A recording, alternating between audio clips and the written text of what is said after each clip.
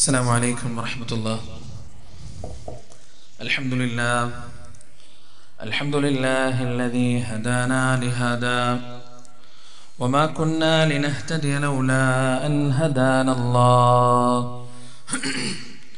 ونشهد أن لا إله إلا الله وحده لا شريك له ونشهد أن محمدا عبده ورسوله أرسله بالهدى ودين الحق ليظهره على الدين كله ولو كره المشركون. أما بعد فإن خير الحديث كتاب الله وخير الهدي هدي محمد صلى الله عليه وسلم وشر الأمور محدثاتها وكل محدثة بدعة وكل بدعة ضلالة وكل ضلالة في النار. يا أيها الذين آمنوا اتقوا الله حق تقاته ولا تموتن إلا وأنتم مسلمون. اللهم صل على محمد وعلى آل محمد كما صليت على إبراهيم وعلى آل إبراهيم إنك حميد مجيد. اللهم بارك على محمد وعلى آل محمد كما باركت على إبراهيم وعلى آل إبراهيم إنك حميد مجيد. أعوذ بالله من الشيطان الرجيم. يا أيها الذين آمنوا اتقوا الله ولتنظر نفس ما قدمت لغد واتقوا الله إن الله خبير بما تعملون. ولا تكونوا كالذين نسوا الله فأنساهم أنفسهم أولئك هم الفاسقون. لا يستوي أصحاب النار وأصحاب الجنة أصحاب الجنة هم الفائزون. رب اشرح لي صدري ويسر لي أمري واحلل عقدة من لساني يفقه قولي. പ്രിയപ്പെട്ട സത്യവിശ്വാസികളെ, അള്ളാഹുവിൻ്റെ രക്ഷയും സമാധാനവും അനുഗ്രഹവും നമ്മിലേവരിലും എപ്പോഴും എവിടെയും ഉണ്ടായിരിക്കട്ടെ.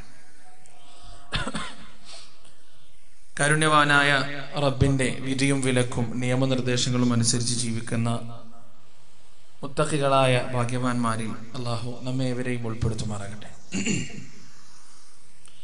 നശ്വരമായ ഈ ലോക ജീവിതത്തിന്റെ ഓരോ നോക്കുകൾക്കും വാക്കുകൾക്കും അള്ളാഹുവിന്റെ കോടതിയിൽ ഉത്തരം പറയേണ്ടതുണ്ടെന്നും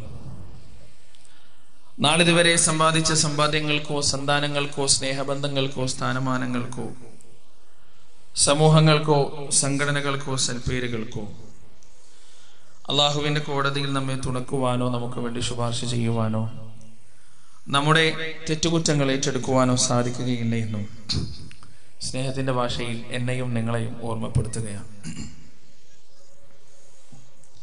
സഹോദരൻ നിതാഷിന്റെ സംസാരം സദസ്സിലിരുന്ന് കേൾക്കുകയാണ്.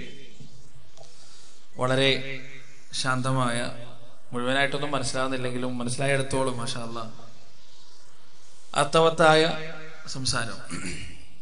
8:15 വരെ പറയാം എന്നാണ് എന്നോട് പറഞ്ഞത്, പക്ഷെ 10 മിനിറ്റ് നിർത്തി.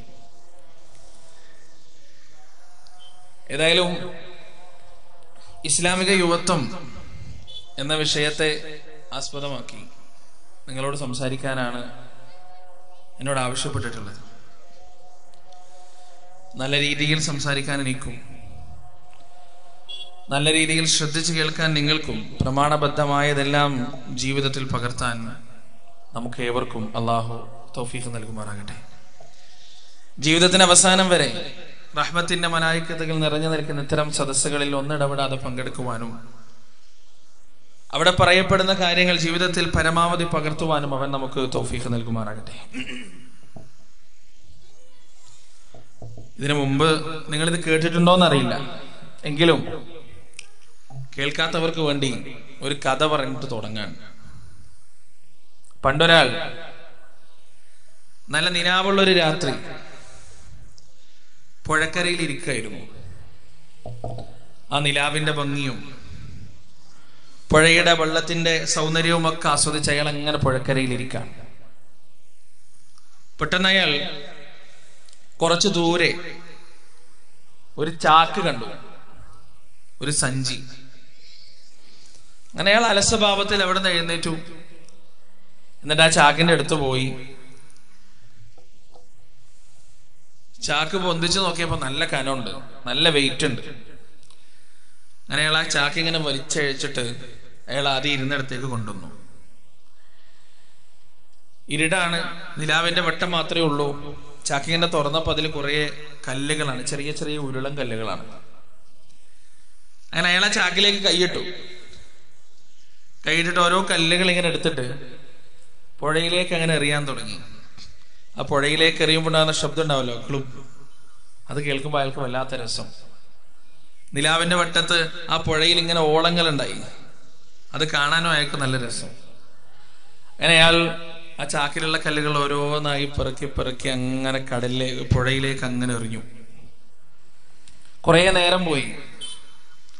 കുറച്ച് കഴിഞ്ഞപ്പോ അയാൾ 2 കല്ലുകൾ മാത്രം അയാളുടെ കയ്യിൽ ബാക്കി.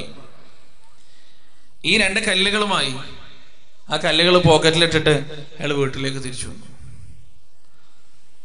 കുപ്പായ ഊരി ആങ്കിളിൽ കൊളുത്തിയിട്ട് അയാൾ കിടന്നുറങ്ങി. പിറ്റേ ദിവസം രാവിലെ ആയപ്പോ മാർക്കറ്റിൽ മീൻ വാങ്ങാൻ പോകുമ്പോ അയാൾ ഈ കുപ്പായ എടുത്തിട്ടു. തലേ ദിവസത്തെ ഒന്നും അയാൾക്ക് ഓർമ്മയില്ല. കല്ലെറിഞ്ഞതോ കല്ല് 2 എണ്ണം പോക്കറ്റിലിട്ടതോ ഒന്നും അയാൾക്ക് ഓർമ്മയില്ല. അങ്ങനെ അയാൾ ആ കല്ലിങ്ങനെ പോക്കറ്റിലിട്ടിട്ട് മീൻ മാർക്കറ്റിലേക്ക്, ഫിഷ് മാർക്കറ്റിലേക്ക് അങ്ങനെ പോവാണ്. അപ്പോണ്ട് ഓപ്പോസിറ്റ് നിന്ന് ഒരാൾ വരുന്നു. വലിയ ധനാഢ്യനാണ്, വലിയ കച്ചവടക്കാരനാണ്, ഇന്റർനാഷണൽ ലെവൽ ബിസിനസ് ഒക്കെ ഉള്ള ആളാണ്. ഇയാൾ അടുത്തൊരു സുഹൃത്തുമാണ്. ഇയാളെ കണ്ടപ്പോ വിശേഷങ്ങളൊക്കെ ചോദിച്ചു. അപ്പൊ കീശയിൽ പോക്കറ്റിൽ എന്തോ ഇങ്ങനെ മുഴച്ചു നിൽക്കുന്ന കണ്ടപ്പോ ഈ കച്ചവടക്കാരൻ ചോദിച്ചു, ഇതെന്താടോ? അത് 2 കല്ലുകളാണ് പുഴക്കരയിൽ നിന്ന് കിട്ടിയത്. അങ്ങനെ അയാൾ ആ പോക്കറ്റിൽ നിന്ന് കല്ലുകൾ 2 പുറത്തേക്ക് എടുത്തു. ആ കല്ലുകളെ കൊണ്ട് കണ്ടപ്പോ ഈ കച്ചവടക്കാരന്റെ കണ്ണ് തള്ളി. അയാൾ പറഞ്ഞു, എടാ പായ, ഇത് നിന്റെ കയ്യിലുണ്ടോ? നീ വിചാരിച്ച പോലെ അല്ലല്ലോ, നീ ഭയങ്കര സംഭവമാണല്ലോ എന്നൊക്കെ പറഞ്ഞ് ഇയാള് ഇങ്ങനെ പറയാൻ തുടങ്ങി. എന്നിട്ട് അവസാനം ഈ കച്ചവടക്കാരൻ ഇയാളോട് ചോദിച്ചു, നീ ഇതെനിക്ക് തരുമോ? ഞാൻ നിനക്ക് 2 ലക്ഷം റുപ്യ വില തരാം. അപ്പൊ ഇയാളിങ്ങനെ കണ്ണിങ്ങനെ മീച്ച് നാവൊക്കെ പുറത്തേക്ക് വന്ന് ആകെ അന്തം വിട്ടു. 2 ലക്ഷം റുപ്യ ഈ കല്ലിനോ? അപ്പൊ ഈ കച്ചവടക്കാരൻ വിചാരിച്ചു 2 ലക്ഷം കുറവായോണ്ടായിരിക്കും, എന്നാ 4 തരാം. ഇയാൾക്ക് കാലിങ്ങനെ വറക്കാൻ തുടങ്ങി. അങ്ങനെ പറഞ്ഞു 10 ലക്ഷം വരെ എത്തി. അപ്പൊ ഇയാൾക്ക് തല ഇങ്ങനെ കറങ്ങാൻ തുടങ്ങി, നക്ഷത്രങ്ങൾ നെടിയാൻ തുടങ്ങി കണ്ണിന്റെ മുകളിൽ. അവസാനം അയാൾ പൊട്ടിക്കരയാൻ തുടങ്ങി. എന്തിനായിരിക്കും അയാൾ പൊട്ടിക്കരഞ്ഞിട്ടുണ്ടാവുക? തലേന്ന് രാത്രി നിലാവിന്റെ വട്ടത്തിൽ ഒരു ചാക്ക് നിറയുള്ള ഇത്തരത്തിലുള്ള കല്ലുകളാണ് പുഴയിലേക്ക് എറിഞ്ഞിട്ട് ആ പുഴയിലേക്ക് കല്ലിങ്ങനെ വിമുക്കളും എന്നുള്ള ശബ്ദം കേട്ട് ആസ്വദിച്ചത്. ഒരു കല്ലിന് 10 ലക്ഷം രൂപ വരുന്ന കല്ലുകളാണ് ആ പുഴയിലേക്ക് എറിഞ്ഞിട്ട് അതിന്റെ ഓളങ്ങൾ നോക്കി താൻ രസിച്ചത്. ഇനിയൊരു പക്ഷെ ആ പുഴയിലേക്ക് ഊളിയിട്ടിറങ്ങിയാൽ ആ കല്ലുകൾ കിട്ടിക്കൊള്ളണമെന്നില്ല. ആ കല്ലുകൾ ഇനി ഒരിക്കലും തിരിച്ചു കിട്ടാനും പോകുന്നില്ല. ഈ 2 കല്ലുകളുടെ വില അയാൾ തിരിച്ചറിഞ്ഞപ്പോഴാണ് അയാള് വെറുതെ എറിഞ്ഞു കളഞ്ഞ കല്ലുകൾ എത്രമാത്രം വലിയ നഷ്ടമായിരുന്നു എന്ന് അയാൾക്ക് തിരിച്ചറിയാൻ കഴിഞ്ഞത്. ഞാൻ എന്തിനാണെന്നറിയ ഈ കഥ പറഞ്ഞത്? എന്റെ മുന്നിൽ ഒരുപാട് യുവാക്കൾ ഇരിക്കുന്നുണ്ട്. ഒരുപാട് സമയമുണ്ട്, നിങ്ങൾക്ക് ആരോഗ്യമുണ്ട്, ഊർജസ്വലതയുണ്ട്. എപ്പോഴാണ് ഇതിന്റെ വില നിങ്ങൾക്ക് മനസ്സിലാവുക? ഈ ഊർജസ്വലതയൊക്കെ നഷ്ടപ്പെട്ട്, ആരോഗ്യമൊക്കെ നഷ്ടപ്പെട്ട്, നിതാഷ് പറഞ്ഞതുപോലെ രോഗിയായി ഒഴിവു സമയമില്ലാതെ ചുമച്ച് മരുന്ന് കുടിച്ച് ഒന്നിനും കഴിയാതെ കട്ടിലിന്റെ മുകളിൽ അങ്ങനെ കിടക്കുമ്പോഴാണ്, പടച്ചോനെ, ആയ കാലത്തൊന്നും ചെയ്യാൻ എന്നെ കൊണ്ട് പറ്റിയിട്ടില്ലല്ലോ. യഖൂലു യാ ലൈതനി ഖദ്ദംതു ലിഹയാതി, എന്റെ ജീവിതത്തിന് വേണ്ടി ഞാൻ എന്തെങ്കിലും മാറ്റിവെച്ചിരുന്നെങ്കിൽ. അത് ഈ ദുനിയാവ് തന്നെ നമ്മൾ തുടങ്ങും.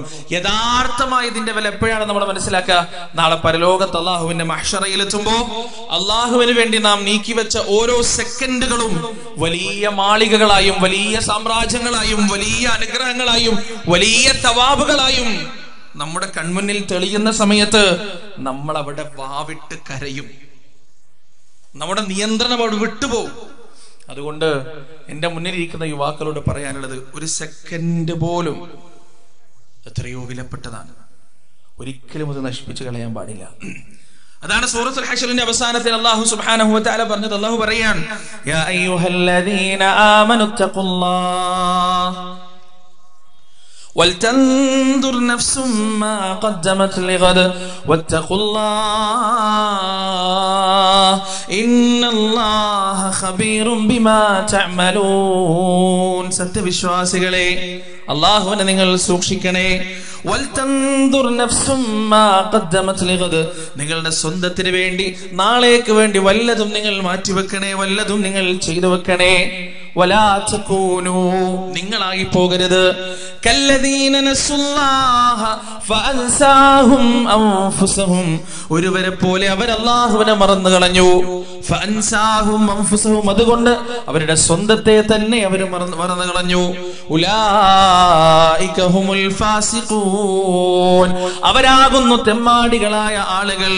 ലാ യസ്തവി അസ്ഹാബുൻ നാരി വ അസ്ഹാബുൽ ജന്ന, അസ്ഹാബുൽ ജന്നതി ഹുമുൽ ഫായിസൂൻ, സ്വർഗ്ഗവാസികളും നരകവാസികളും ഒരിക്കലും ഒരുപോലെയാവുകയില്ല.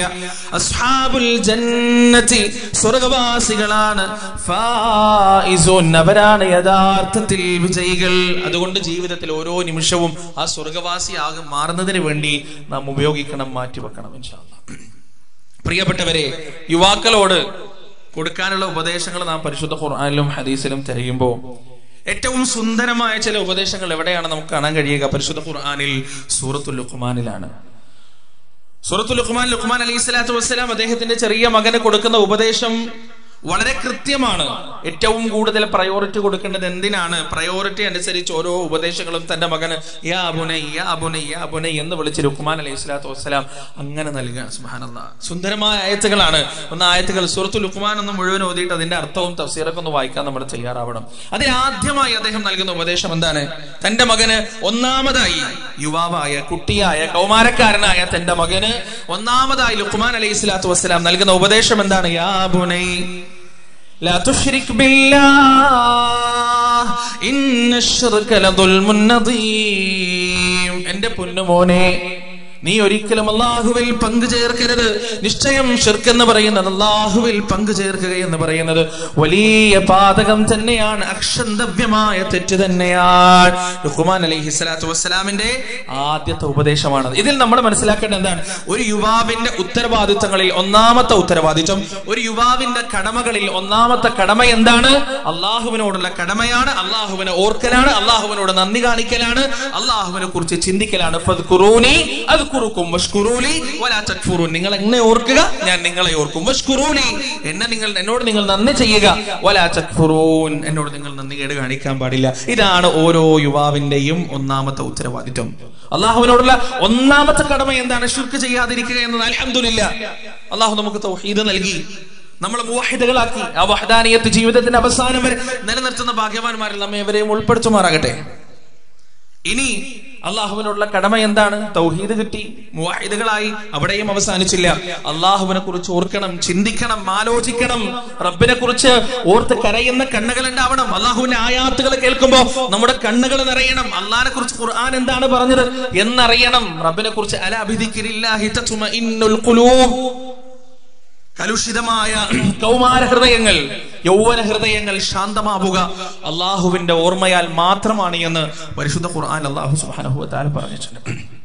എങ്ങനെയാണ് അള്ളാഹുവിനെ ഓർമ്മിക്കേണ്ടത്? അള്ളാഹു തന്ന അനുഗ്രഹങ്ങൾ, പടച്ചറബ് നമുക്ക് വെച്ച് നീട്ടിയ അനുഗ്രഹങ്ങൾ ഓർമ്മിച്ചിട്ടാണ്. ആ അനുഗ്രഹങ്ങൾ വളരെ സുന്ദരമായി പരിശുദ്ധ ഖുർആൻ അള്ളാഹു വിവരിക്കുന്നുണ്ട്. സൂറത്തുൻ നബഇൽ, സൂറത്തുൻ നാസിയാത്തിൽ, സൂറത്തുൽ അബസയിൽ, ഇത് മൂന്നും അടുത്തടുത്തുള്ള സൂറത്തുകളാണ്. ഈ സൂറത്തുകളെല്ലാം ചില കാര്യങ്ങൾ ഊന്നി ഊന്നി പറഞ്ഞിട്ട് അല്ലാഹു സുബ്ഹാനഹു വ തആല ഉണർത്തുന്നുണ്ട്. ആ കാര്യങ്ങൾ ഏതൊക്കെയാണ്? അല്ലാഹു സൂറത്തുൻ നബഇൽ പറയാൻ, അലം നജഅലിൽ അർദ മിഹാജാ والجبال أوتادا وخلقناكم أزواجا وجعلنا نومكم سباتا وجعلنا الليل لباسا وجعلنا النهار معاشا ألم نجعل الأرض مهادا ഈ ഭൂമിയെ നിങ്ങൾക്ക് വേണ്ടി ഞാൻ വിധാനിച്ചു തന്നില്ലേ? ഈ ഭൂമിയെ നിങ്ങൾക്ക് വേണ്ടി ഞാൻ ഒരു തൊട്ടിലാക്കി തന്നില്ലേ? എന്താണ് തൊട്ടിൽ? ഒരു കുട്ടി ഏറ്റവും സുരക്ഷിതമായി കിടന്നുറങ്ങുന്നതാണ് അവന്റെ ഉമ്മ അവന് വേണ്ടി ഒരുക്കിയ തൊട്ടിൽ. ആ തൊട്ടിലെന്ന് ഈ ഭൂമിയെ പടച്ചറബ് വിശേഷിപ്പിച്ചത് എന്തിനു വേണ്ടിയാണ്? ഈ പ്രപഞ്ചത്തിൽ ഒരുപാട് ഗ്രഹങ്ങളുണ്ട്. തിളച്ചുമറിയുന്ന അഗ്നികൾ മാത്രമുള്ള ഗ്രഹങ്ങളുണ്ട്, തണുത്തുറച്ചു പോയ ഗ്രഹങ്ങളുണ്ട്, വിഷവാതകങ്ങൾ നിറഞ്ഞ ഗ്രഹങ്ങളുണ്ട്, ആണ്ടുപോകുന്ന ഗ്രഹങ്ങളുണ്ട്. ആ ഗ്രഹങ്ങളിൽ നിന്നെല്ലാം വ്യത്യസ്തമായി, ആ പ്ലാനറ്റുകളിൽ നിന്നെല്ലാം വ്യത്യസ്തമായി പടച്ചറബ് മനുഷ്യനാവശ്യമുള്ള സകലതും വിധാനിച്ചു ഈ ഭൂമിയിൽ. അവന് കുടിക്കാനുള്ള വെള്ളം, അവന് ശ്വസിക്കാനുള്ള ഓക്സിജൻ, അവന്റെ ശരീരോഷ്മാവിന് കൃത്യമായ അളവിലുള്ള അന്തരീക്ഷമെല്ലാം ഈ ഭൂമിയിൽ പടച്ചറബ് ഒരുക്കി തന്നു. ആ അനുഗ്രഹങ്ങളിലേക്കുള്ള ചൂണ്ടുപലകയാണ് ഈ പരിശുദ്ധ ഖുർആനിൽ ആയത്ത് പറയുന്നു, അലം നജഅലിൽ അർദ മിഹാജാ. ഈ ഭൂമിയെ നിങ്ങൾക്ക് വേണ്ടി ഞാൻ വിധാനിച്ചു തന്നില്ലേ? ഈ ഭൂമിയെ നിങ്ങൾക്ക് വേണ്ടി ഞാൻ ഒരുക്കി തന്നില്ലേ?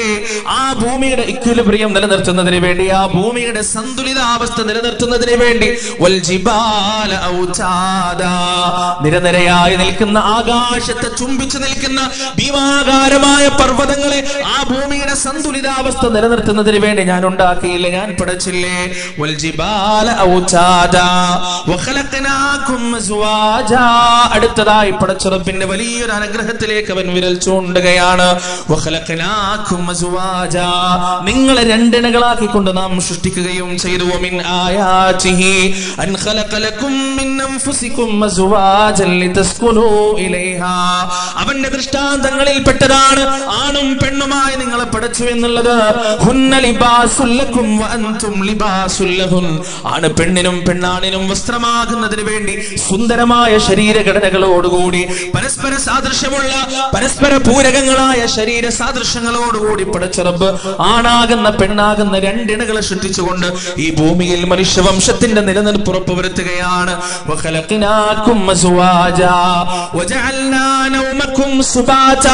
മണിക്കൂറുകളോളം ജീവിതത്തിൽ പണിയെടുക്കുന്നവർ, മണിക്കൂറുകളോളം ജോലി ചെയ്യുന്നവർ, വിശ്രമമില്ലാതെ ഒരുപാട് അധ്വാനത്തിനിരയാകുന്നവർ അവസാനം അവരുടെ വീട്ടിൽ വന്ന് കട്ടിലിൽ കിടക്കുമ്പോ അവരതാ സുഖമായി ഉറങ്ങുകയാണ്, ശാന്തമായി ഉറങ്ങുകയാണ്. എന്തിനാണ് ആ ഉറക്കത്തെ അല്ലാഹു സംവിധാനിച്ചത്?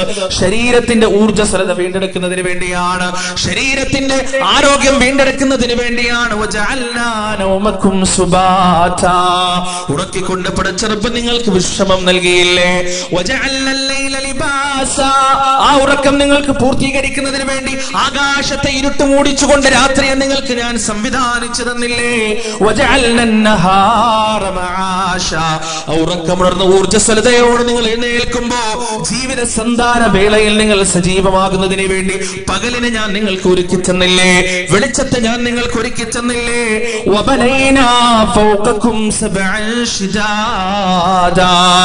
നിങ്ങളുടെ മുകളിൽ 7 ശക്തമായ ആകാശങ്ങളെ ഞാൻ നിർമ്മിക്കുകയും ചെയ്തില്ലേ?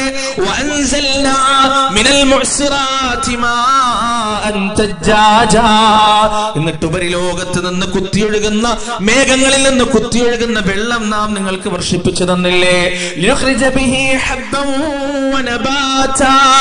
ആ മഴയിലൂടെ ധാന്യങ്ങളും സസ്യങ്ങളും നിങ്ങൾക്ക് നാം മുളപ്പിച്ചു തന്നില്ലേ? കണ്ണിനാനന്ദം നൽകുന്ന ഇടതൂർന്ന തോട്ടങ്ങളും ആ മഴയിലൂടെ നാം നിങ്ങൾക്ക് വർഷിപ്പിച്ചു തന്നില്ലേ? സൂറത്തു നബയിലൂടെ പടച്ചറബ് ചെയ്തു തന്ന അനുഗ്രഹങ്ങൾ നമ്മോട് എടുത്തു ചോദിക്കുകയാണ്. തൊട്ടടുത്ത അധ്യായമാണ് നാസിയാത്ത്. ആ നാസിയാത്തിലൂടെ അല്ലാഹു ചോദിക്കുകയാണ്, അഅൻതും അശദ്ദു ഖൽഖൻ മിസ്സമാഉ ബനാഹാ റഫഅ സംകഹാ ഫസവാഹാ വഅഗ്തശ ലൈലഹാ വഅഖ്റജ ദുഹാഹാ വൽഅർദ ബഅദ ذلك ദഹാഹാ അഖ്റജ മിൻഹാ മാഅഹാ വമർആഹാ വൽജിബാല അർസാഹാ. താന്തോന്നികളായി ജീവിക്കുന്ന മനുഷ്യരെ, അല്ലാഹുവിനെ ധിക്കരിച്ചുകൊണ്ട് ജീവിക്കുന്ന മനുഷ്യരെ, അഅൻതും അശദ്ദു ഖൽഖൻ മിസ്സമാഉ ബനാഹാ, അണ്വായുധങ്ങൾ ശേഖരിക്കുന്നവരെ, ആയുധത്തിന്റെ കൂപ്പ് കൂട്ടുന്നവരെ, പരസ്പരം തമ്മിലടിക്കാനുള്ള കാരണങ്ങൾ ചികഞ്ഞന്വേഷിക്കുന്നവരെ, അഹങ്കാരികളായവരെ, ധിക്കാരികളായ മനുഷ്യരെ, അല്ലാഹുവിനെ മറക്കുന്നവരെ, അവന്റെ ഇബാദത്തിൽ നിന്ന് പിന്തിരിയുന്നവരെ, അൻതും അശദ്ദു ഖൽഖൻ മിസ്സമാഉ ബനാഹാ, ആകാശങ്ങളാണോ ശക്തമായത്, അതല്ല ദഈഫുകളായ നിങ്ങളാണോ ശക്തമായത്? റഫഅ സംകഹാ ഫസവാഹാ, ആകാശങ്ങളെ പടക്കുകയും അതിന്റെ ഉപരിഭാഗം ഉയർത്തുകയും അതിനെ സംവിധാനിക്കുകയും ചെയ്ത റബ്ബിനോടാണോ നിങ്ങളുടെ ധിക്കാരം? റഫഅ സംകഹാ ഫസവാഹാ വഅഗ്തശ ലൈലഹാ വഅഖ്റജ ദുഹാഹാ, രാത്രി ഇരുളാക്കുകയും പകലിനെ വെളിച്ചത്തിലാക്കുകയും ചെയ്ത റബ്ബിനോടാണോ നിങ്ങളുടെ വെല്ലുവിളി? വൽ അർള ബഅദ ദാലിക ദഹാഹാ, അതിനുശേഷം ഭൂമിയെ വിധാനിച്ച പടച്ച റബ്ബിനോടാണോ നിങ്ങളുടെ വെല്ലുവിളി? വൽ അർള ബഅദ ദാലിക ദഹാഹാ അഖ്റജ മിൻഹാ മാഅഹാ വമർആഹാ വൽ ജിബാല അർസാഹാ മതാഅൻ ലക്കും വലിഅൻആമിക്കും. എന്നിട്ട് ആ ഭൂമിയിൽ നിന്ന് അതിന്റെ വെള്ളവും അതിന്റെ എല്ലാ സസ്യങ്ങളും പുറത്തേക്കെടുത്ത റബ്ബിനോടാണോ നിങ്ങളുടെ ധിക്കാരം? അല്ലാഹു ചോദിക്കുകയാണ്. നാസിആത്തിലെ വചനങ്ങളാണ്. തൊട്ടടുത്ത വചനമായ സൂറത്തുൽ അബസയിൽ അല്ലാഹു ചോദിക്കുന്നു, പറയുന്നു, ഖുതിലൽ ഇൻസാനു മാ അക്ഫറ, ഖുതിലൽ ഇൻസാനു മാ അക്ഫറ, മനുഷ്യൻ കൊല്ലപ്പെടട്ടെ, മനുഷ്യൻ നശിച്ചു പോകട്ടെ. എങ്ങനെയാണ് അവൻ ധിക്കാരിയാകുന്നത്? എങ്ങനെയാണ് അവൻ നിഷേധിയാവുന്നത്? മിൻ അയ്യി ശൈഇൻ ഖലഖ, മിൻ അയ്യി ശൈഇൻ ഖലഖ, ഏതിൽ നിന്നാണ് അവൻ പടക്കപ്പെട്ടത്? ഏതിൽ നിന്നാണ് അവന്റെ സൃഷ്ടിപ്പ്? മിൻ നുത്ഫത്തിൻ ഖലഖഹു ഫഖദ്ദറ, മിൻ നുത്ഫത്തിൻ ഖലഖഹു ഫഖദ്ദറ, നിസ്സാരമായ ഒരു ഇന്ദ്രിയ തുള്ളിയിൽ നിന്നല്ലേ അവന്റെ പടപ്പ്, അവന്റെ സൃഷ്ടിപ്പ്. സുമ്മ സബീല യസ്സറ സുമ്മ അമാതഹു ഫഅഖ്ബറ സുമ്മ ഇദാ ശാഅ അൻശറ, എന്നിട്ട് നാമല്ലേ അവന് വഴി കാണിച്ചു കൊടുത്തത്, നാമല്ലേ അവനെ ജീവിപ്പിച്ചത്, നാമല്ലേ അവനെ മരിപ്പിക്കുന്നത്, നാമല്ലേ അവനെ ഖബറടക്കുന്നത്, നാം തന്നെയല്ലേ ഉദ്ദേശിക്കുന്ന സമയത്ത് ആ ഖബറിൽ നിന്ന് അവനെ പുറത്തേക്ക് എടുക്കുന്നത്. കല്ലാ ലമ്മാ യഖ്ദി മാ അമറ, ധിക്കാരികളായവരെ, അല്ലാഹുവിന്റെ കൽപ്പനകൾ അറിഞ്ഞുകൊണ്ട് ലംഘിക്കുന്നവരെ, ഫല്യൻദുരിൽ ഇൻസാനു ഇലാ തുആമി, നിന്റെ ഭക്ഷണത്തിലേക്ക് നീ ഒന്ന് നോക്കണേ. അന്നാ സബബനൽ മാഅ സബ്ബാ, എപ്രകാരമാണ് ആകാശത്ത് നിന്ന് മഴ വർഷിപ്പിക്കപ്പെട്ടത്. സുമ്മ ശഖഖനൽ അർള ശഖാ, എപ്രകാരമാണ് സൂക്ഷ്മമായ നൂതനമായ രീതിയിൽ അല്ലാഹു ഈ ഭൂമിയെ പുലർത്തിയത്.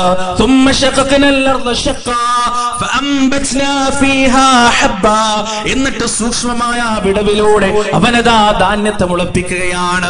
വഇനബൻ വഖദ്ബാ, മുന്തിരിയും പച്ചക്കറികളും ഉണ്ടാകുകയാണ്. വസൈതൂനം വനഖ്ലാ, സൈതൂനും ഈത്തപ്പഴവും ഉണ്ടാവുകയാണ്. വഹദായിക ഗുൽബാ, തിങ്ങി നിറഞ്ഞ തോട്ടങ്ങൾ ഉണ്ടാകുകയാണ്. വഫാകിഹതൻ വഅബ്ബാ, പഴവർഗ്ഗങ്ങളും മേച്ചിൽ സ്ഥലങ്ങളും ഉണ്ടാകുകയാണ്. വഫാകിഹതൻ വഅബ്ബാ മതാഅൻ ലക്കും വലിഅൻആമിക്കും, ഇതെല്ലാം എന്തിനു വേണ്ടിയുള്ളതാണ്?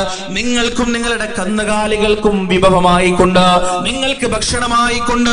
യാ അയ്യുഹൽ ഇൻസാനു മാ ഗർറക ബിറബ്ബികൽ കരീം അല്ലദീ ഖലഖക ഫസവ്വാക ഫഅദലക ഫീ അയ്യി സൂറത്തിൻ മാ ശാഅ റക്കബക.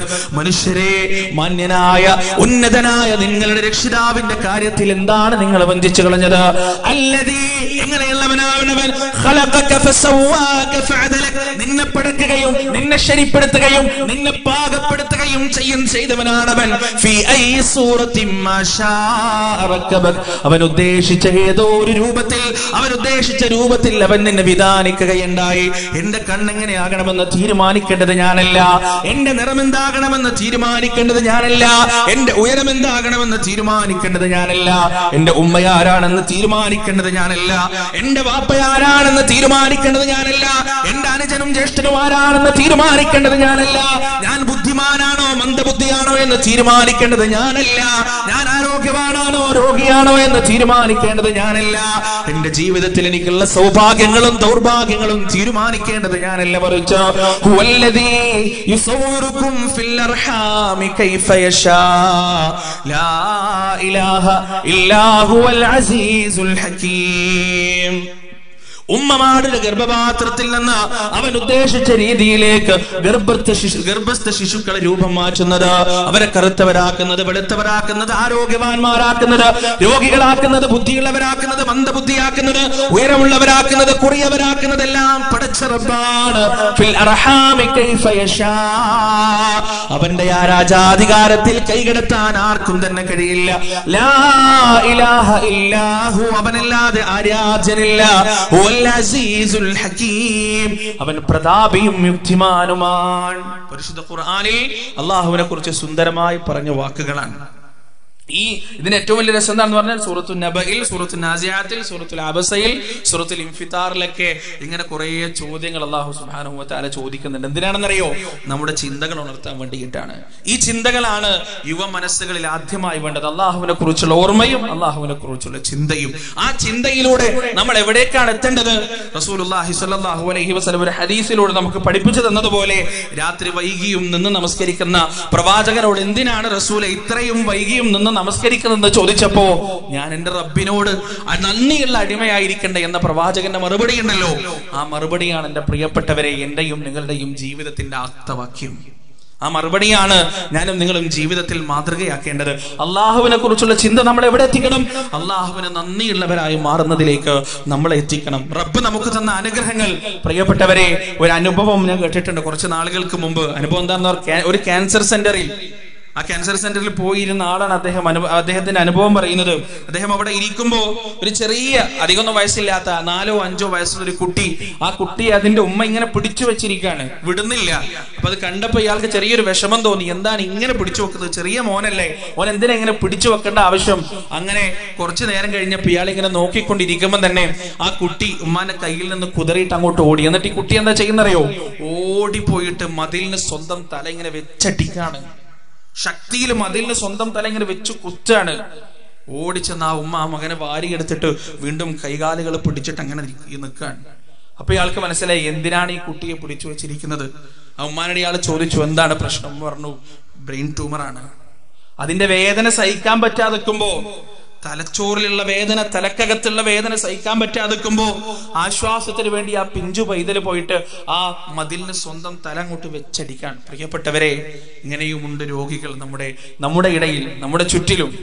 ഞാനൊരു രോഗിയെ കണ്ടിട്ടുണ്ട്, മെലിഞ്ഞിട്ട് വിരല് കൊണ്ട് ഈ റിബ്സ് മുഴുവൻ ഇങ്ങനെ എണ്ണിയെടുക്കാം, 1, 2, 3, അത്രമാത്രം മെലിഞ്ഞു പോയിട്ടുണ്ട്. അദ്ദേഹത്തോട് ഞാൻ ചോദിച്ചു, നിങ്ങൾക്ക് വിശക്കൂലേ? നിങ്ങളെന്താ ഭക്ഷണം കഴിക്കലില്ലേ? അദ്ദേഹം പറയാണ്, വിശക്കായിട്ടൊന്നുമില്ല, നല്ല വിശപ്പുണ്ട്, ഒരുപാട് ഭക്ഷണം കഴിക്കണം എന്ന് ആഗ്രഹമുണ്ട്, ഭക്ഷണം വിളമ്പിത്തരാനുള്ള ആളുകളുണ്ട്, ഭക്ഷണത്തിനൊന്നും ഒരു കുറവും ഇല്ല. പക്ഷെ തൊണ്ടക്ക് ക്യാൻസറാണ്, ഒരു വറ്റന്നം പോലും വയറ്റിലേക്ക് ഇറക്കാൻ എന്നെ കൊണ്ട് പറ്റൂല എന്ന് പറഞ്ഞ് പൊട്ടിക്കരയുന്ന ആളുകൾ നമ്മുടെ ഇടയിലുണ്ട്. പ്രിയപ്പെട്ടവര്, ഒരു ഭക്ഷണം കഴിക്കാതെ, ഒന്നും തിന്നാതെ മിനിറ്റുകൾ കൊണ്ട് വയറിങ്ങനെ വീർത്ത് ഡോക്ടർമാര് വന്ന് ആ വയറ്റിൽ നിന്ന് കുറെ നീരുകൾ, കുപ്പിക്കണക്കിന് നീരുകൾ വലിച്ചെടുക്കുന്ന വയറ്റിന് ക്യാൻസർ വന്ന ആളുകളുണ്ട്. ഇത്തരത്തിലുള്ള രോഗങ്ങളൊക്കെ നമ്മുടെ ചുറ്റിലുമുണ്ട് എന്ന് നാം അറിയണം. അല്ലാഹു സുബ്ഹാനഹു വ തആല നമുക്ക് നൽകിയ സിഹത്ത് ചെറുതൊന്നുമല്ല, നമുക്ക് നൽകിയ ആരോഗ്യം ചെറുതൊന്നുമല്ല. ഇതൊക്കെ കാണുമ്പോഴും കേൾക്കുമ്പോഴുമാണ് നാഥാ എനിക്ക് നീ നൽകിയ അനുഗ്രഹം എത്രമാത്രമാണ് എന്ന് നമുക്ക് തിരിച്ചറിയാൻ കഴിയുക. പുളിക്കൽ ഹൈസക്ക് കഴിഞ്ഞിട്ട് ഞാനും അലി ഷാക്കിർ മുണ്ടേരിയും നമ്മുടെ കൂടെ ആ പുളിക്കൽ സലഫിയിൽ പഠിക്കുന്ന ഒരു പയ്യനും കാറിലങ്ങോട്ട് പുറത്തിറങ്ങിയപ്പോ ഒരു കുടുംബത്തെയാണ് കാണുന്നത്. ആ കുടുംബം എന്താ അറിയോ? ആ കുടുംബത്തിൽ ഭാര്യക്കും ഭർത്താവിനും കാലുകളില്ല. അവര് രണ്ടുപേരും ശരീരത്തിൽ ഇങ്ങനെ ഒരു അരയുടെ ഭാഗത്തൊരു ചട്ട വെച്ച് കെട്ടിക്കിട്ട് റോഡിലൂടെ ഇങ്ങനെ നിരഞ്ഞു നീങ്ങാൻ. ചെറിയ 2 മക്കളുണ്ട് കൂടെ. ആ മക്കൾ ആ മാതാപിതാക്കളുടെ തോളത്ത് വെച്ച് അങ്ങനെ നടക്കണം. ആലോചിച്ച് പ്രിയപ്പെട്ടവരെ, അള്ളാഹു എഴുന്നേറ്റ് നിൽക്കാൻ നമുക്ക് തന്ന 2 കാലുകളുണ്ടല്ലോ, നമ്മൾ പൈസ കൊടുത്ത് വാങ്ങിച്ചൊന്നുമില്ല. ഈ 2 കൈകളുണ്ടല്ലോ, നമ്മൾ പൈസ കൊടുത്ത് വാങ്ങിച്ചൊന്നുമില്ല. ഈ 2 കണ്ണുകൾ, ഈ 2 കാതുകൾ, സംസാരിക്കുന്ന ഈ നാവ് നമ്മൾ പൈസ കൊടുത്ത് വാങ്ങിച്ചില്ല. ഒരു മനുഷ്യനായി ജനിക്കുക എന്നതിന്റെ ഭാഗ്യം ഇന്ന് വരെ നമ്മൾ തിരിച്ചറിഞ്ഞിട്ടില്ല എന്നതാണ് സത്യം. എത്ര വലിയ അനുഗ്രഹമാണ് അള്ളാഹു നമുക്ക് ചെയ്തത്. നിങ്ങൾ എവിടെങ്കിലും കണ്ടിട്ടുണ്ടോ പോത്തുകൾ ഇങ്ങനെ മീറ്റിംഗ് കൂടുന്നത്? കണ്ടിട്ടുണ്ടോ? പോത്തുകൾ ഇങ്ങനെ ഒക്കെപ്പാട് ഇങ്ങനെ മീറ്റിംഗ് കൂടിയിട്ട് ഒരു പോത്ത് ഇങ്ങനെ നിന്ന് സംസാരിക്കുക, ബാക്കിയുള്ള പോത്തൊക്കെ ഇങ്ങനെ നിന്നിട്ട് ഇങ്ങനെ കേൾക്കുക. കണ്ടിട്ടുണ്ടോ നിങ്ങള്? ഇല്ല. കാരണം എന്താ? പോത്തുകൾക്ക് അങ്ങനെ കമ്മ്യൂണിക്കേറ്റ് ചെയ്യാനുള്ള ഒരു എബിലിറ്റി പഠിച്ചം കൊടുത്തിട്ടില്ല. അങ്ങനെ ഒരു കമ്മ്യൂണിക്കേഷന്റെ സ്കില്ല് പോത്തുകൾക്ക് പഠിച്ചം കൊടുത്തിട്ടില്ല. ഇപ്പൊ ഞാൻ എവിടുന്ന് സംസാരിക്കുന്നു, ഞാനൊരു ആപ്പിൾ എന്ന് പറയുമ്പോ നിങ്ങളുടെ മനസ്സിൽ ആപ്പിൾ ഉണ്ടാകാൻ, ഞാൻ അവിടെ മാർക്കറ്റിൽ പോയിട്ട് 1 കിലോ ആപ്പിൾ വാങ്ങിച്ചിട്ട് അതിനൊരു ആപ്പിൾ എടുത്ത് കാണിച്ചായിരുന്നു. ആപ്പിൾ എന്താ നിങ്ങൾ പറയാൻ വേണ്ടല്ലോ. ഒരു ആപ്പിൾ എന്ന് ഞാൻ പറയുമ്പോ നിങ്ങളുടെ മനസ്സിലേക്ക് എന്താണ് ആപ്പിൾ എന്ന് മനസ്സിലേക്ക് ഓടി വരാൻ. ഒരു മനുഷ്യൻ എന്ന് പറയുമ്പോൾ ആ മനുഷ്യന്റെ രൂപം നിങ്ങളുടെ മനസ്സിലേക്ക് ഓടി വരാൻ. ഒരു വാഹനം, കാർ എന്ന് പറയുമ്പോൾ ആ കാറിന്റെ രൂപം നിങ്ങളുടെ മനസ്സിലേക്ക് ഓടി വരാൻ. ഇങ്ങനെ അള്ളാഹു ചെയ്തെന്ന അനുഗ്രഹങ്ങൾ എത്രമാത്രമാണ് പ്രിയപ്പെട്ടവരെ നമ്മൾ കണ്ടിട്ടില്ലേ? പട്ടികളും പൂച്ചകളും എച്ചിൽ കൂനകളിൽ കടിപിടി കൂടുന്നത് എന്തിനാണ്? വയറ് നിറക്കാൻ വേണ്ടിയാണ്, ജീവിക്കാൻ വേണ്ടിയാണ്. എന്നാലോ ഈ പരിപാടി കഴിഞ്ഞ് വീട്ടിലേക്ക് തിരിച്ചെത്തുമ്പോ തീന്മേശക്ക് മുകളിൽ, ഡൈനിങ് ടേബിളിന്റെ മുകളിൽ വിഭവ സമൃദ്ധമായ ഭക്ഷണങ്ങൾ റെഡിയാണ്. ആ വിഭറക്കുന്ന ഭക്ഷണങ്ങൾ ആരോടും കടിപിടി കൂടണ്ട, ആരോടും അടി ചെയ്യണ്ട, ആരോടും തല്ലുകൂടണ്ട, ആരോടും കശപിശ കൂടണ്ട. അവിടെ തീന്മേശക്ക് മുന്നിൽ അവിടെ പോയി ഇരുന്ന് കഴിഞ്ഞാൽ ഭാര്യ വന്നിട്ട് എടുത്തിങ്ങനെ പ്ലേറ്റിലേക്ക് വിളമ്പി തരും, കറി ഒഴിച്ചു തരും, എടുത്ത് അവിടെ തിന്നാ മതി. അത്രമാത്രമേ ഉള്ളൂ. അള്ളാഹു മനുഷ്യന് നൽകിയ അനുഗ്രഹം ചെറുതൊന്നല്ല പ്രിയപ്പെട്ടവരെ. വലഖദ് കറംനാ ബനീ ആദം, ആദമിന്റെ സന്തതികളെ നാം ബഹുമാനിച്ചിട്ടുണ്ട്. ആ ബഹുമാനത്തിന്റെ ഒന്നാമത്തെ ഉദാഹരണമായിരുന്നു വഇദ ഖുൽനാ ലിൽ മലായികതി ഇസ്ജുദൂ ലി ആദം ഫസജദൂ ഇല്ലാ ഇബ്ലീസ്. ബഹുമാനത്തിന്റെ സുജൂദ് ആദം അലൈഹിസ്സലാത്തു വസ്സലാമിന്റെ മുന്നിലേക്ക് ചെയ്യാൻ മാലാഖമാരോട് പടച്ച റബ്ബ് കൽപ്പിച്ചത് ആ ബഹുമാനത്തിന്റെ രണ്ടാമത്തെ ഉദാഹരണമായിരുന്നു. ഒന്നാമത്തെ ഉദാഹരണം എന്താണ്?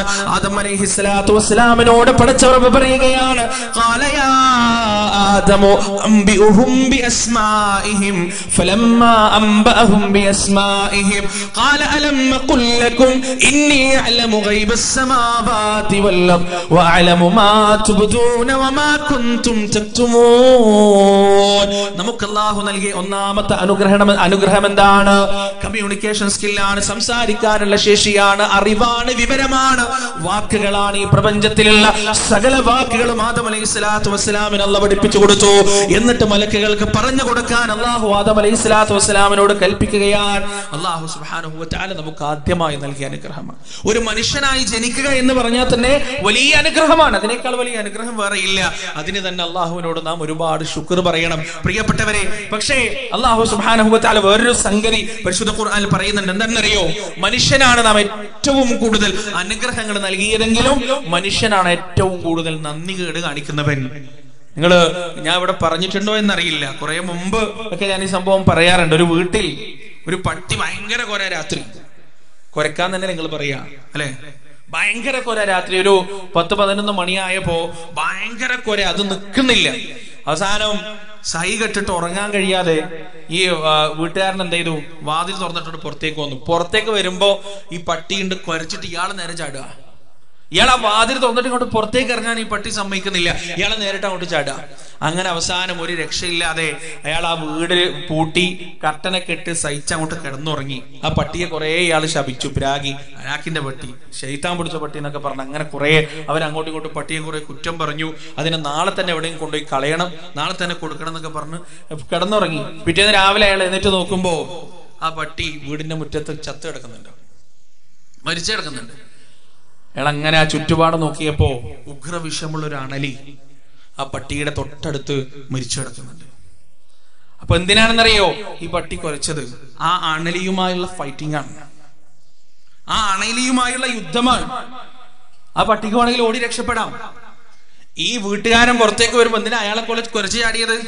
അയാൾ പുറത്തു വന്നിട്ട് ഈ അണലി അയാളെ കടിക്കരുത് എന്ന് വിചാരിച്ചിട്ടാണ്.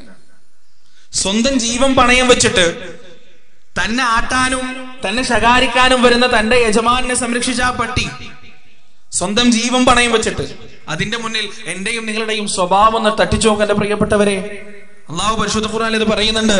വൽആരിയാതി ദബ്ഹാ ഫൽമൂരിയാതി ഖദ്ഹാ فالمغيرات صبحا فأثرن به نقعا فوسطن به جمعا إن الإنسان لربه لكنود.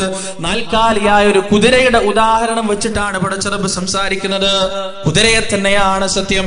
അതിന്റെ യജമാനനെ തോളത്തിരുത്തിക്കൊണ്ട് കിഴക്കൻ ചക്രവാളത്തിൽ നിന്ന് സൂര്യന്റെ കിരണം പുറപ്പെടുന്നതിന് മുന്നേ രണാങ്കണത്തിലേക്ക്, യുദ്ധക്കളത്തിലേക്ക് തന്റെ യജമാനന്റെ ആജ്ഞയനുസരിച്ച് സഞ്ചരിച്ചു പോകുന്ന കുതിരകൾ കുതിരകളെ തന്നെയാണ് സത്യം, അവിടെയും അവസാനിച്ചില്ല. ഓടുന്ന സമയത്ത് അതിന്റെ കുളമ്പുകൾ തട്ടിക്കൊണ്ട് പാറയിൽ നിന്ന് തീപ്പൊരി പറക്കുകയാണ്, അവിടെയും അവസാനിച്ചില്ല. യുദ്ധം കൊടുമ്പിരി കൊള്ളുമ്പോ, പോരാട്ടം നടക്കുമ്പോ, വാളുകൾ തമ്മിൽ കൂട്ടിമുട്ടുമ്പോ, ശരമിങ്ങനെ കൺമുന്നിലൂടെ അമ്പുകൾ പായുന്ന സമയത്ത് തന്റെ യജമാനന്റെ നേർക്കേക്ക് വരുന്ന വാളുകൾ ആ കുതിരയതാ രണ്ട് കാലം പൊക്കിക്കൊണ്ട് തന്റെ കഴുത്ത് കാണിച്ചു കൊടുക്കുകയാണ്, തന്റെ നെഞ്ച് കാണിച്ചു കൊടുക്കുകയാണ്. തന്റെ യജമാനന് പകരം മരിക്കാൻ ആ കുതിര തയ്യാറാവുകയാണ്. എന്താണ് ആ യജമാനൻ പകരം കൊടുത്തത്? ചെറിയൊരു ആല മാത്രമാണ്. ആ ആലക്കുള്ളിൽ പുല്ലും വെള്ളവും മാത്രമാണ്. എന്നാൽ മനുഷ്യന്റെ യജമാനനായ ലോകത്തിന്റെ രക്ഷിതാവ് അവന് നൽകിയ അനുഗ്രഹങ്ങൾ എന്തൊക്കെയാണ്? സുഭിക്ഷമായ ഭക്ഷണം നൽകി, മുട്ടില്ലാത്ത വെള്ളം നൽകി, അവന് ശ്വസിക്കാനുള്ള വായു നൽകി, സുന്ദരമായ വസ്ത്രങ്ങൾ നൽകി, അവന് സകല സൗകര്യങ്ങളും നൽകി. എന്നിട്ടല്ല പറയുന്നു, ഇന്നൽ ഇൻസാന ലിറബ്ബിഹി ലകനൂദ്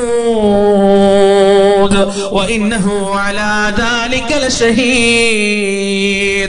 മനുഷ്യരെ, എന്തൊക്കെ നിനക്ക് ചെന്നാലും നീ നന്ദി കെട്ടവൻ തന്നെയാണ്, അല്ലാഹുവിനോട് നന്ദിയില്ലാത്തവൻ തന്നെയാണ്.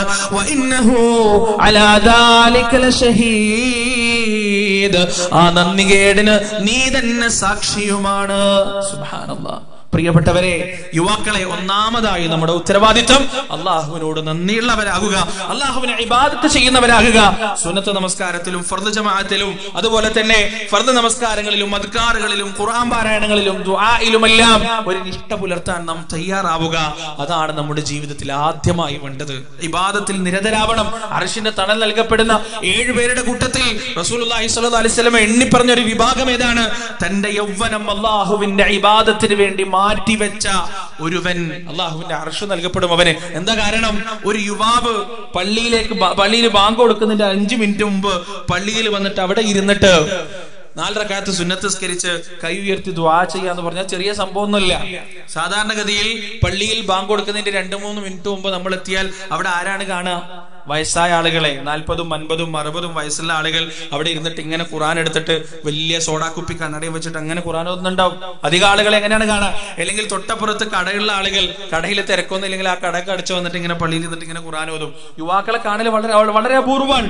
അങ്ങനെ ഒരു യുവാവിന് അള്ളാഹുവിന് വേണ്ടി സമർപ്പിച്ചുകൊണ്ട്, അള്ളാഹുവിനെ മാത്രം ഓർത്തുകൊണ്ട് തന്റെ സകല ഇടപാടുകളും, ഒരുപക്ഷെ ചങ്ങാതികളുടെ കൂട്ടത്തിലായിരിക്കാം, അല്ലെങ്കിൽ അടിച്ചുപൊളിയുടെ രംഗത്തായിരിക്കാം, അല്ലെങ്കിൽ തന്റെ ബിസിനസിന്റെ രംഗത്തായിരിക്കാം, പഠനത്തിന്റെ സമയത്തായിരിക്കാം, അതിൽ നിന്നെല്ലാം തന്റെ സ്വന്തത്തെ ഊരിയെടുത്തുകൊണ്ട് അള്ളാഹുവിന്റെ ഭവനത്തിലേക്ക് വന്ന് അവനോട് നന്ദി കാണിക്കാൻ, അവനോട് ദുആ ചെയ്യാൻ, അവനോട് സംസാരിക്കാൻ, അവനെ സ്മരിക്കാൻ കഴിയുന്നുണ്ടെങ്കിൽ അവിടെ ഒരു യുവാവിന്റെ ഒന്നാമത്തെ ഉത്തരവാദിത്തം അവിടെ പൂർത്തിയാവുകയാണ്. അല്ലാഹു സുബ്ഹാനഹു വ തആല നമുക്ക് തൗഫീഖ് നൽകുമാറാകട്ടെ. പ്രിയപ്പെട്ടവരെ, ഒരു യുവാവിന്റെ രണ്ടാമത്തെ ഉത്തരവാദിത്തം എന്താണ്? രണ്ടാമത്തെ കടമ എന്താണ്? പരിശുദ്ധ ഖുർആനിൽ സൂറത്തുൽ ലുഖ്മാനിൽ തന്നെ ലുഖ്മാൻ നബി അലൈഹി സ്വലാത്തു വസ്സലാം അദ്ദേഹത്തിന്റെ മകനോട് ഉപദേശിച്ചു കൊടുക്കാൻ, വവസ്സൈനൽ ഇൻസാന ബിവാലിദൈഹി ഹമലതു ഉമ്മുഹു വഹ്നൻ അലാ വഹ്ൻ വഫിസാലുഹു ഫീ ആമൈൻ അനിഷ്കുർ ലീ വലിവാലിദൈക ഇലയ്യൽ മസീർ. വളരെ പ്രധാനപ്പെട്ട ഉത്തരവാദിത്തമാണ്. എന്റെ ശബ്ദം ശ്രവിക്കുന്ന പ്രിയപ്പെട്ട യുവാക്കളെ, ജീവിതത്തിൽ നിങ്ങൾ ഒരിക്കലും മറക്കാൻ പാടില്ലാത്ത ഉത്തരവാദിത്തമാണ്, മറക്കാൻ പാടില്ലാത്ത കടമയാണ്, ഏറ്റവും ഗൗരവമുള്ള കടമയാണ്. ആ കടമ എന്താണ്? പടച്ചറബ് പരിശുദ്ധ ഖുർആനിലൂടെ നമ്മോട് വസിയത്ത് ചെയ്യുകയാണ്. നിന്റെ ഉമ്മയും നിന്റെ ബാപ്പയും നിന്റെ ഭാരിച്ച ഉത്തരവാദിത്തങ്ങളാണ്, നിന്റെ ഏറ്റവും വലിയ ഉത്തരവാദിത്തങ്ങളാണ്. പ്രസിദ്ധമായ ഒരു ഹദീസ് ഉണ്ട്, ചെറിയ പ്രായം തൊട്ട് നാം എപ്പോഴും കേൾക്കുന്ന ഒരു ഹദീസാണ്. അള്ളാഹുവിന്റെ റസൂലിന്റെ സന്നിധിയിലേക്ക് ഒരാൾ വന്നിട്ട് ചോദിക്കുകയാണ്, യാ റസൂലല്ലാഹ്, ഈ ദുനിയാവിൽ ഞാൻ ആരോടാണ് ഏറ്റവും നന്നായി പെരുമാറേണ്ടത്? ഈ ദുനിയാവിൽ ഞാൻ ആർക്കാണ് ഏറ്റവും നന്നായി നന്മ ചെയ്യേണ്ടതെന്ന് ചോദിക്കുമ്പോൾ റസൂൽ പറഞ്ഞു കൊടുക്കുകയാണ്, ഉമ്മുഖ് ഉമ്മുഖ് ഉമ്മുഖ് എന്ന് 3 തവണ പറഞ്ഞിട്ട് 4ാമത്തെ ചോദ്യത്തിന് പ്രവാചകൻ പറയുകയാണ്, അബൂക്ക്, നിന്റെ ബാപ്പയോടാണ് ഒന്നാമത്തെ സ്ഥാനവും 2ാമത്തെ സ്ഥാനവും 3ാമത്തെ സ്ഥാനവും 4ാമത്തെ സ്ഥാനവും ബാപ്പാക്കും ഉമ്മാക്കുമാണെന്ന് പരിശുദ്ധ ഇസ്ലാമിന്റെ പ്രമാണങ്ങൾ നമ്മെ പഠിപ്പിക്കുകയാണ്. എന്റെ പ്രിയപ്പെട്ടവരെ, സൂറത്തുൽ ഇസ്രായിലൂടെ അല്ലാഹു പറയുന്നു, വഖദാ റബ്ബുക അല്ലാ തഅബുദൂ ഇല്ലാ ഇയ്യാ.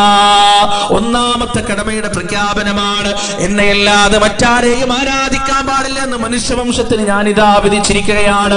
2ാമത്തെ നിന്റെ കടമ എന്താണ്? വബിൽ വാലിദൈനി ഇഹ്സാനാ.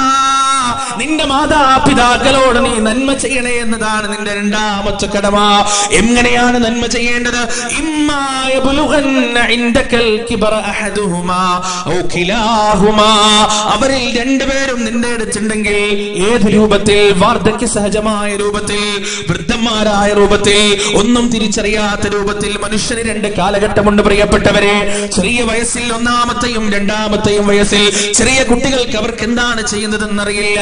ഒരുപക്ഷെ അവർ അത് തന്നെ എടുത്ത് വിസർജിച്ചു കഴിഞ്ഞാൽ അത് തന്നെ എടുത്ത് ശരീരത്തിൽ തേച്ചേക്കാം. ഒരുപക്ഷെ മൂത്രം എടുത്തിട്ട് സ്വന്തം വായിലേക്ക് നക്കിയേക്കാം. അതുപോലെ തന്നെ പല കാര്യങ്ങളും ചെറിയ കുട്ടികൾ ചെയ്തേക്കാം. ഇഴഞ്ഞു പോകുന്ന പാമ്പിനെ, പാമ്പിൻ കുഞ്ഞുങ്ങളെ എടുത്ത് വായിലിടാൻ അവർ തയ്യാറായേക്കാം. ഒരുപാട് അപക്വമായ കാര്യങ്ങൾ അവർ ചെയ്തേക്കാം. കാരണം ഈ ദുനിയാവ് എന്താണെന്ന് അവർക്കറിയില്ല, അതിന്റെ ദൂഷ്യഫലങ്ങൾ എന്താണെന്ന് അവർക്കറിയില്ല, അതിന്റെ പരിണിത ഫലങ്ങൾ എന്താണെന്ന് അവർക്കറിയില്ല. ഏതെങ്കിലും ഒരു അതിഥി വന്നിട്ട് നമ്മുടെ ചെറിയ മകനെ ഒന്നെടുത്താൽ ഒരുപക്ഷെ ആ അതിഥിയുടെ ശരീരത്തിലേക്ക് തന്നെ, ആ അതിഥിയുടെ കൈയിലേക്ക് തന്നെ അവൻ ഒരുപക്ഷെ കാഷ്ടിച്ചേക്കാം, മൂത്രിച്ചേക്കാം. കാരണം അതിന്റെ പരിണിത ഫലം എന്താണെന്ന് അവൻ അറിയില്ല. അഭിമാനം എന്താണ്, അന്തസ് എന്താണ്, പേഴ്സണാലിറ്റി എന്താണെന്ന് അവൻ മനസ്സിലാക്കിയിട്ടില്ല. അതുപോലെ തന്നെ മനുഷ്യന്റെ ജീവിതത്തിൽ രണ്ടാമത്തൊരു ഘട്ടമുണ്ട്. ആ ഘട്ടം ഏതാണെന്നറിയുമോ? എല്ലാം അറിഞ്ഞതിന് ശേഷം, എല്ലാ വിവരങ്ങളും നേടിയതിനു ശേഷം ഒന്നും അറിയാത്തൊരവസ്ഥയിലേക്ക് മനുഷ്യൻ മാറ്റപ്പെടുന്ന ഒരു കാലഘട്ടമുണ്ട്. സ്വന്തം മക്കളെ കണ്ടാൽ തിരിച്ചറിയാത്ത, സ്വന്തം ഭാര്യയെ കണ്ടാൽ തിരിച്ചറിയാത്ത, സ്വന്തം നാട് കണ്ടാൽ തിരിച്ചറിയാത്ത, സ്വന്തം വീട് പോലും തിരിച്ചറിയാത്ത, സ്വന്തം ഉത്തരവാദിത്തങ്ങൾ ഓർമ്മയില്ലാത്ത, മക്കളുടെ പേരുകൾ ഓർമ്മയില്ലാത്ത, ചെയ്യുന്നത് എന്താണെന്ന് ബോധ്യമില്ലാത്ത ഒരു കാലഘട്ടം മനുഷ്യന് വരാനുണ്ട്. ആ കാലഘട്ടത്തെ പരിശുദ്ധ ഖുർആൻ വിശേഷിപ്പിച്ചത് അർദലിൽ ഉമർ എന്നാണ്. ആ അർദലിൽ ഉമറിലുള്ള വൃദ്ധന്മാരായ ആളുകൾ ഒരുപക്ഷെ മിനുസമുള്ള ടൈലിന്റെ മുകളിലും മാർബിളിന്റെ മുകളിലും കാർക്കിച്ചു തുപ്പിയേക്കാം. ഒരുപക്ഷെ അവർ ബാത്റൂമിൽ നിന്ന് പുറത്തേക്ക് ഇറങ്ങുമ്പോ വെള്ളമൊഴിക്കാതെ പുറത്തേക്ക് വന്നേക്കാം. ഒരുപക്ഷെ അതിഥികളുടെ മുന്നിൽ വെച്ച് അപമാനമുണ്ടാക്കുന്ന വാക്കുകൾ പറഞ്ഞേക്കാം. ഒരുപക്ഷെ സന്ദർഭോചിതമല്ലാത്ത സംസാരങ്ങൾ നടത്തിയേക്കാം. മഹാവിഡ്ഢിത്തങ്ങളും അബദ്ധങ്ങളും പറഞ്ഞേക്കാം. ആ അവസ്ഥയിൽ, അർദലിൽ ഉമറിന്റെ അവസ്ഥയിൽ, വാർദ്ധക്യത്തിന്റെ അവസ്ഥയിൽ, കൈത്താങ് ആവശ്യപ്പെടുന്ന അവസ്ഥയിൽ നിന്റെ ഉമ്മയോ നിന്റെ വാപ്പയോ നിന്റെ കൂടെ ഉണ്ടെങ്കിൽ പടച്ചറപ്പിന്റെ കൽപ്പന എന്താണെന്നറിയുമോ? ഇമ്മാ യബ്ലുഗന്ന ഇൻദകൽ കിബറ അഹദുഹുമാ ഔ കിലാഹുമാ ഫലാ തഖുൽ ലഹുമാ ഉഫ്. അവരോട് എന്ന വാക്ക് പോലും നീ പറഞ്ഞു പോകാൻ പാടില്ല. നീരസത്തിന്റെ ഒരു വാക്ക് പോലും അവരോട് നീ പറയരുത് എന്ന് പ്രപഞ്ചനാഥന്റെ കൽപ്പനയാണ്, അള്ളാഹുവിന്റെ കൽപ്പനയാണ്. പ്രിയപ്പെട്ടവരെ, റബ്ബത് പറയാൻ കാരണം എന്താണ്? നമ്മുടെ മക്കൾ കാണിക്കുന്ന വികൃതിക്ക് നാം അവരെ ശാസിക്കാറുണ്ട്. നമ്മുടെ മക്കൾ ഒരേ കാര്യം 100 തവണ ആവർത്തിച്ച് ചോദിച്ചാലും വാഹനത്തിൽ പോകുമ്പോ അബി അതെന്താണ്, പാപ്പ അതെന്താണ്, ഇതെന്താണെന്ന് 100,000 തവണ ആവർത്തിച്ച് ചോദിച്ചാലും 101ാമത്തെ തവണയും മുഷിപ്പില്ലാതെ, ദേഷ്യം പിടിക്കാതെ ആ മക്കളോട് കൊഞ്ചാൻ നാം തയ്യാറാണ്, ആ മക്കളോട് സംസാരിക്കാൻ നാം തയ്യാറാണ്. എന്നാൽ പ്രിയപ്പെട്ട നമ്മുടെ മാതാക്കൾ, നമ്മ ഗർഭം ധരിച്ച, നമുക്ക് മുലയൂട്ടിയ, നമ്മുടെ എല്ലാം ആയിരുന്ന ഒരു കാലത്ത് ആ ഉമ്മയുടെ മടിയിലാണ് നാം കഷ്ടിച്ചത്. ആ ഉമ്മയായിരുന്നു നമ്മുടെ എല്ലാം. ആ ഉമ്മ വാർദ്ധക്യത്തിലെത്തിയാൽ, അർദലിൽ ഉമറിലെത്തിയാൽ ഇതേ ചോദ്യം ഉമ്മ ചോദിക്കുമ്പോ, ഇതേ കാര്യങ്ങൾ ഉമ്മയുടെ ഭാഗത്തു നിന്നുണ്ടാകുമ്പോ, ഇതേ അപക്വതകൾ ഉമ്മയുടെ ഭാഗത്തു നിന്നുണ്ടാകുമ്പോ ഉഫ് എന്നല്ല 1000 ഉഫുകൾ കൊണ്ട്, 1000 ചേവാക്കുകൾ കൊണ്ടാണ് നാം ആ ഉമ്മയോട് പെരുമാറാറുള്ളത്, ആ വാപ്പയോട് പെരുമാറാറുള്ളത്. അതാണ് പടച്ചറബ് പറഞ്ഞത്. അങ്ങനെയുള്ള പെരുമാറ്റങ്ങൾ അവരിൽ നിന്നുണ്ടായാൽ ഫലാ തഖുൽ ലഹുമാ ഉഫ്, അവരോട് ചെയ്യുന്ന വാക്ക് പോലും നീ പറഞ്ഞു പോകാൻ പാടില്ല. വലാ തൻഹർഹുമാ, അവരോട് നീ കയർക്കാൻ പാടില്ല. ഒരുപക്ഷെ അവർ രോഗികളായിരിക്കാം, മരുന്ന് കുടിക്കാൻ അവർ മറന്നുപോയേക്കാം, അവർ മരുന്ന് കുടിക്കില്ലായിരിക്കാം. ഡോക്ടറെ അടുത്ത് കൊണ്ടുപോയി 1000 രൂപയുടെ മരുന്ന് നീ വാങ്ങിച്ചു കൊടുത്താലും പിറ്റേ ദിവസം വരുമ്പോ ആ മരുന്നിന്റെ കടലാസ് അതുപോലെ തന്നെ ഉണ്ടായിരിക്കാം. ആ മരുന്നിന്റെ പെട്ടി അനങ്ങിയിട്ടുണ്ടാവില്ല, അവരെ കഴിച്ചിട്ടില്ലായിരിക്കാം. പക്ഷേ അവരോട് കയർക്കാൻ നിനക്ക് അവകാശമില്ല, അവരെ കുറ്റം പറയാൻ നിനക്ക് അവകാശമില്ല. നിനക്കറിയാവുന്നതിൽ ഏറ്റവും മാന്യമായ വാക്കുകൾ മാത്രമേ അവരോട് നീ പറയാൻ പാടുള്ളൂ. അവിടെയും അവസാനിച്ചില്ല.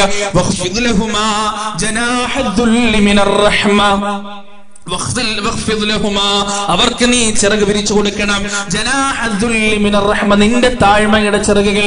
നീ വലിയ നിലയിലുള്ളവനായിരിക്കാം, ഒരുപാട് കോടിക്കണക്കിന് രൂപയുടെ ബാങ്ക് ബാലൻസ് നിനക്കുണ്ടാവാം, ആയിരക്കണക്കിന് അനുയായികൾ നിനക്കുണ്ടാവാം, നീ വലിയ നേതാവായിരിക്കാം, വലിയ തിരക്കുള്ളവനായിരിക്കാം. പക്ഷേ വീടിന്റെ പടി ഇങ്ങോട്ട് കടന്നു കഴിഞ്ഞാൽ, ആ ഉമ്മാന്റെ മുന്നിലെത്തിയാൽ, ആ ബാപ്പാന്റെ മുന്നിലെത്തിയാൽ നീ ഒരു മകൻ മാത്രമാണ്, നീ ഒരു സന്താനം മാത്രമാണ്.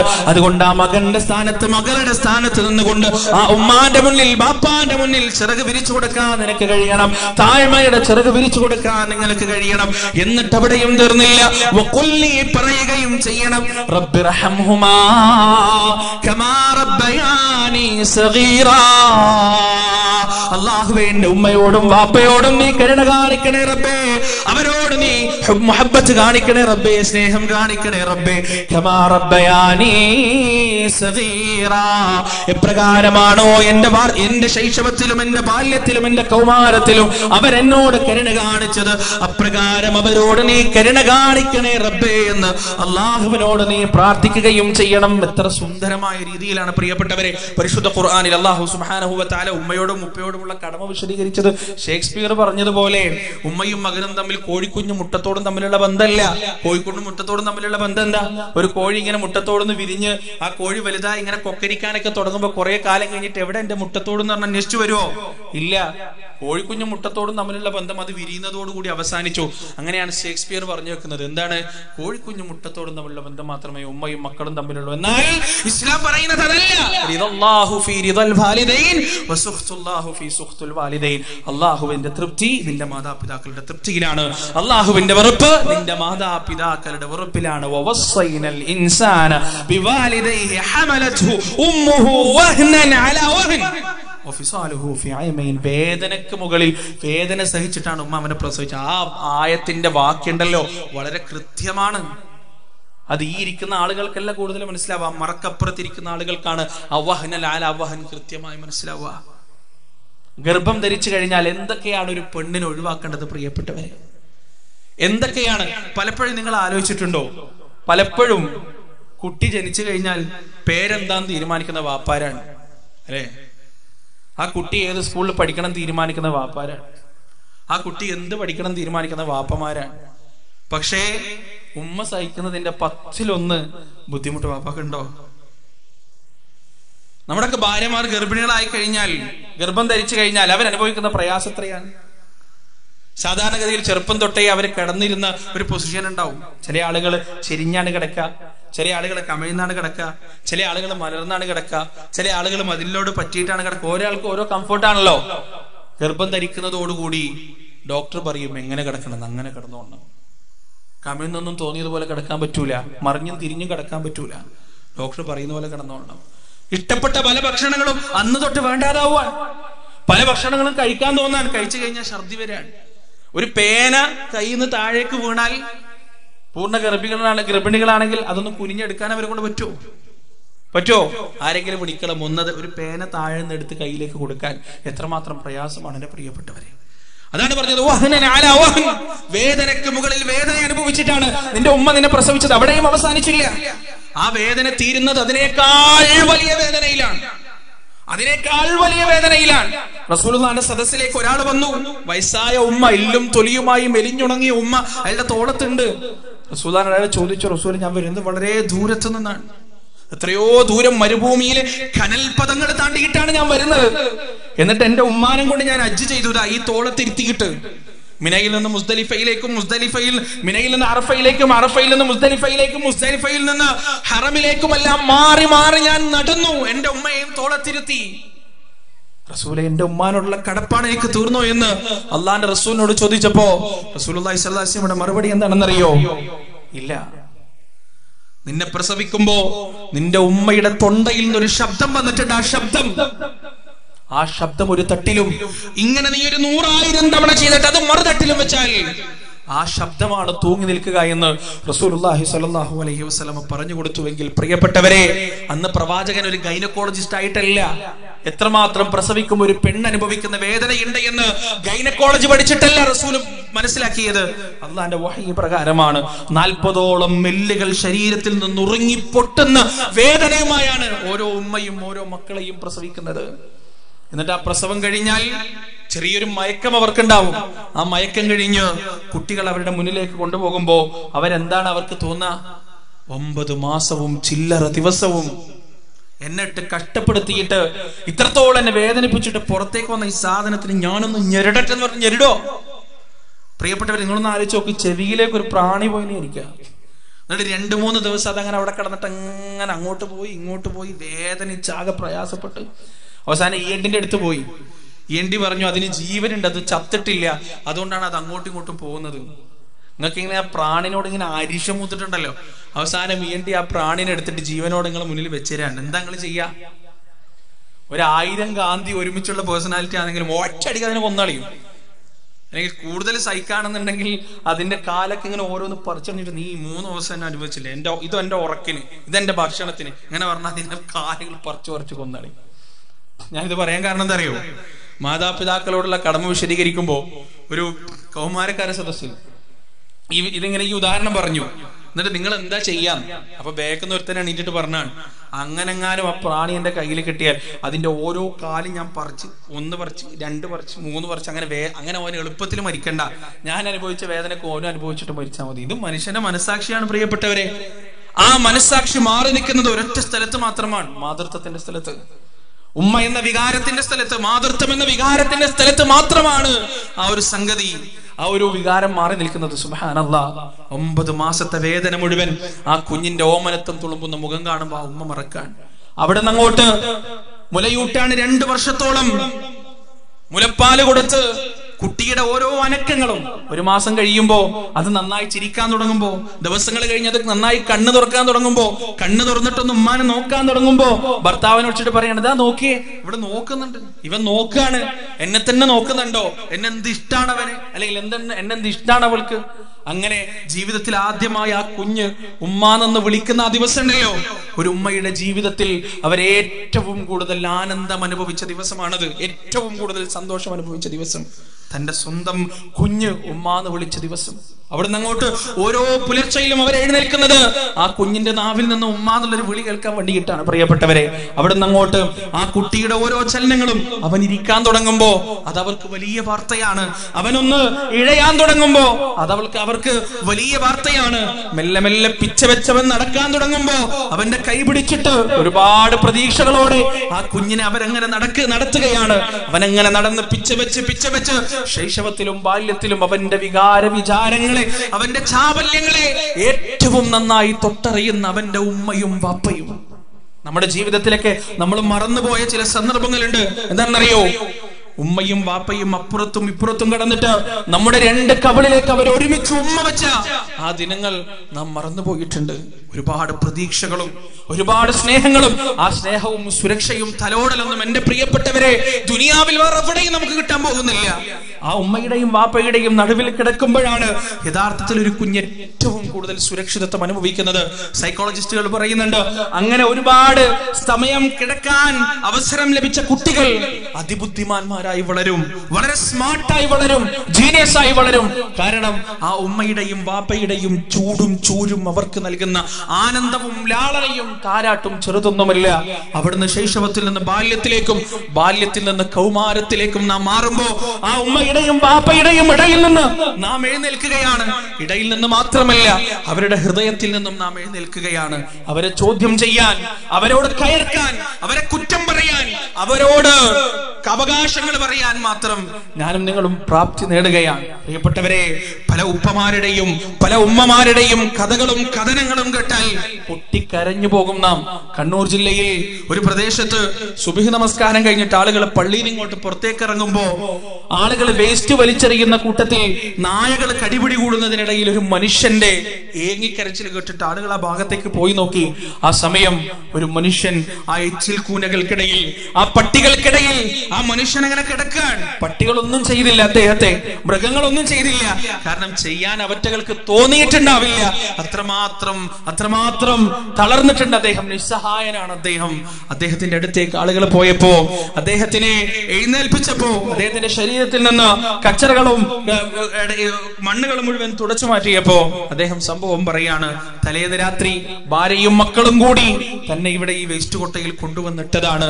വർഷങ്ങളോളം പ്രവാസിയായി ജീവിച്ച ഒരാൾ ആ പ്രവാസ ജീവിതം കഴിഞ്ഞ് നാട്ടിലേക്ക് തിരിച്ചു വന്ന് ആരോഗ്യനില ക്ഷയിച്ച് പാരാലിസിസ് വന്ന് കിടപ്പിലായപ്പോ തന്നെ കൊണ്ടൊരു ഉപകാരവുമില്ല, തന്നെ സംരക്ഷിക്കേണ്ട ബാധ്യത ഏറ്റെടുക്കേണ്ടി വന്നപ്പോ ഭാര്യയും മക്കളും തന്നോട് ചെയ്തതാണിത്. പ്രിയപ്പെട്ടവരെ, ആ മനുഷ്യൻ ഇന്നും എളയാവൂർ CH സെന്ററിൽ ഒരു ബെഡിൽ അങ്ങനെ കിടപ്പുണ്ട്. പോയാൽ അദ്ദേഹം കണ്ണുനീരോടുകൂടി ആ അനുഭവങ്ങൾ നിങ്ങൾക്ക് പറഞ്ഞു തരും. ഇതൊക്കെയാണ് ഉപ്പമാരും ഉമ്മമാരും അനുഭവിച്ചുകൊണ്ടിരിക്കുന്നത്. കുറച്ചു കാലങ്ങൾക്ക് മുമ്പാണ് കേരളക്കരയിൽ ഒരു പ്രദേശത്ത് ഒരു ഉമ്മാനെ ഒഴിച്ചിട്ടിട്ട് 4-5 മക്കളുണ്ട്, പെൺമക്കളും ആൺമക്കളും എല്ലാം ഉണ്ട്. ആ ഉമ്മയെ തിരിഞ്ഞു നോക്കാതെ ശരീരത്തിൽ ഉറുമ്പരിച്ചിരിക്കുകയാണ്. ആളുകൾ ഒരു മുറിയിൽ പൂട്ടിയിട്ടിട്ട് ദിവസങ്ങൾ കഴിഞ്ഞ് ആളുകൾ വന്ന് നോക്കിയപ്പോ ആ ഉമ്മയുടെ ശരീരത്തിൽ നിന്ന് ഉറുമ്പരിക്കാൻ. അതൊന്ന് ആലോചിച്ച് നോക്കി, എത്രമാത്രം മനുഷ്യൻ അതപ്പതിച്ചു പോയി. അല്ലാഹു സുബ്ഹാനഹു വ തആല കാത്തുരക്ഷിക്കട്ടെ. പ്രിയപ്പെട്ടവരെ, ഈ ദുരന്തം നമ്മുടെ ജീവിതത്തിൽ എന്തുകൊണ്ടുണ്ടാവുന്നു? ഒന്നാമത്തെ കടമയിൽ നിന്നല്ല, ഒളിച്ചോട്ടമാണ് അതിന്റെ കാരണം. അള്ളാഹുവിനെ കുറിച്ചുള്ള ഓർമ്മയില്ലാത്ത ഒരു മക്കൾ ഒരിക്കലും ഉമ്മയെയും വാപ്പയും സംരക്ഷിക്കാൻ അവർ തയ്യാറാവില്ല. കാരണം അവർക്ക് ആ സംരക്ഷണം കൊണ്ട് ദുനിയാവിലൊരു നേട്ടവും കിട്ടാനില്ല എന്നാണ്. ദുനിയാവിന്റെ നേട്ടം ആ സംരക്ഷണം കൊണ്ട് കിട്ടാനില്ല. പ്രിയപ്പെട്ടവർ, അതുപോലെ നമ്മൾ എപ്പോഴും ദുആ ചെയ്യേണ്ട ഒരു സംഗതിയാണ് എന്താണെന്നറിയോ? റബ്ബി അഊദു ബിക മിനൽ കസലി വസൂഇൽ കിബർ. പഠിച്ചു വെച്ചോ, റബ്ബി അഊദു ബിക മിനൽ കസലി വസൂഇൽ കിബർ. അല്ലാഹുവേ, മടിയിൽ നിന്നും മോശമായ വാർദ്ധക്യത്തിൽ നിന്നും എന്നെ നീ കാത്തുരക്ഷിക്കണേ റബ്ബേ. ആ ദീർഘായുസ്സിന് വേണ്ടി ചോദിക്കുന്നുണ്ടെങ്കിൽ റബ്ബേ എങ്ങനെ ചോദിക്കണം? അവസാനത്തെ വഖത്ത് നമസ്കാരവും സ്വന്തം കാലുകൊണ്ട് നടന്നു പോയിട്ട് നിന്ന് നമസ്കരിച്ച് തിരിച്ചു വന്ന് വീട്ടിൽ കിടന്ന് ഒരു ദിവസം പോലും ഒരാളെ പോലും ഉപദ്രവിക്കാതെ ബുദ്ധിമുട്ടിക്കാതെ മരിക്കാൻ എന്റെ റബ്ബേ നീ എനിക്ക് തൗഫീഖ് നൽകണം. എന്റെ മക്കൾക്ക് ഞാനൊരു ഭാരമാവരുതേ റബ്ബേ, എന്റെ ഭാര്യയ്ക്ക് ഞാനൊരു ഭാരമാവരുതേ റബ്ബേ, എന്റെ നാട്ടുകാർക്കും എന്റെ സംഘടനക്കാർക്കും എന്റെ സഹപ്രവർത്തകർക്കും ഞാനൊരു ഭാരമാവരുതേ റബ്ബേ. റബ്ബി അഊദു ബിക മിനൽ കസലി വസൂഇൽ കിബർ. മോശമായ വാർദ്ധക്യത്തിൽ നിന്ന് എപ്പോഴും മോചനം തേടാൻ നമ്മൾ എപ്പോഴും പ്രാർത്ഥിച്ചു കൊണ്ടേയിരിക്കണം അല്ലാഹുവിനോട്. പ്രിയപ്പെട്ടവരെ, എന്തുകൊണ്ട് മക്കൾ, യുവാക്കൾ മാതാപിതാക്കളോടുള്ള കടമകൾ ഇത്രമാത്രം മറക്കുന്നു? അതിനൊത്ത ഞാൻ പറഞ്ഞ മറുപടി, അള്ളാഹുവിനോടുള്ള കടമ അവർ മറക്കുന്നത് കൊണ്ടാണ്. അള്ളാഹുവിനെ കുറിച്ചുള്ള ഓർമ്മകൾ, സ്മരണകൾ അവർ ഒഴിവാക്കുന്നത് കൊണ്ടാണ്. നേരെ വിപരീതമായ ഒരു സംഭവം നിങ്ങൾക്ക് സൗദി അറേബ്യയിൽ കാണാൻ കഴിയും. സൗദി അറേബ്യയിൽ വളരെ പ്രസിദ്ധ, നിങ്ങൾക്കൊക്കെ വാട്സപ്പിൽ ആ സംഭവം കിട്ടിയിട്ടുണ്ടാവും. ഒരു കോടതി മുറിയാണ് സംഭവ സ്ഥലം. ആ കോടതി മുറിയിൽ വാദം നടക്കാൻ കക്ഷികൾ ആരൊക്കെയാണെന്നറിയോ? 90 വയസ്സുള്ള ഒരു പടുവൃദ്ധൻ, 95 വയസ്സുള്ള ഒരു പടുവൃദ്ധൻ, അതോടൊപ്പം 60 വയസ്സുള്ള ഒരു മോഡറേറ്റ് വൃദ്ധൻ, 70 വയസ്സുള്ള വേറൊരു വൃദ്ധൻ. ഇവര് 3 കക്ഷികൾ. ഈ 95 വയസ്സുള്ള പടുവൃദ്ധൻ ഉപ്പയാണ്. ആ ഉപ്പാനെ ഇങ്ങനെ പിന്നെ കോടതിയിൽ അങ്ങനെ ഇരുത്തിയിട്ടുണ്ട്. 2 കൂട്ടിലുള്ളത്, ഒരു ഭാഗത്ത് 60 വയസ്സുള്ള മോഡറേറ്റ് വൃദ്ധൻ, ഇപ്പുറത്തുള്ളത് 70 വയസ്സുള്ള സാധാ വൃദ്ധൻ. ഇവർ രണ്ടുപേരുമാണ് കക്ഷികൾ. അവരാണ് വാദിക്കുന്നത്. വക്കീൽ എന്താ വാദം കേട്ടങ്ങൾ അത്ഭുതപ്പെട്ടു. നിങ്ങൾ വിചാരിക്കും സ്വത്ത് തർക്കമായിരിക്കും അല്ലെ? വൃദ്ധൻ എന്നൊക്കെ പറഞ്ഞാൽ മനസ്സിലാവണ്ടല്ലോ അല്ലെ? ഇവിടെ വൃദ്ധൻ എന്നല്ലേ പറയാ, വയസ്സായ ആൾ, കിളവൻ. വാദം എന്താണെന്നറിയോ? നിങ്ങൾ വിചാരിക്കും സ്വത്ത് തർക്കമായിട്ട് ഉപ്പാന്റെ സ്വത്ത് ഇവൻ കൂടുതൽ എടുത്തു, എനിക്ക് കുറച്ച് വേണം, അതൊന്നല്ല തർക്കം. തർക്കം എന്താണെന്നറിയോ? ഈ 60 വയസ്സുള്ള മകൻ കോടതിയോട് പറയാണ്, കുറെ കൊല്ലായി ഇക്കാക്ക ഉപ്പാനെ നോക്കാൻ തുടങ്ങിയിട്ട്, ജ്യേഷ്ഠന്റെ സംരക്ഷണയിലാണ് ഉപ്പ ഉള്ളത്. അതുകൊണ്ട് ഇനിയുള്ള കാലം ഉപ്പാനെ സംരക്ഷിക്കാനുള്ള അവസരം എനിക്ക് വേണം, എനിക്കും സ്വർഗം വേണം. സുബ്ഹാനല്ലാഹ്. അവസാനം കുറെ നേരം വാദം നടന്നു. വാദത്തിന്റെ അവസാനം കോടതി വിധി പറഞ്ഞു. എന്താ വിധി പറഞ്ഞെന്നറിയോ? ഇത്രയും നാൾ ഉപ്പയെ നോക്കാനുള്ള അവകാശം ഏട്ടൻ, അതായത് മൂത്തയാൾ നേടിയെടുത്തത് കൊണ്ട് ഇനി ഉപ്പാനെ സംരക്ഷിക്കാനുള്ള അവകാശം ആർക്കാണ്?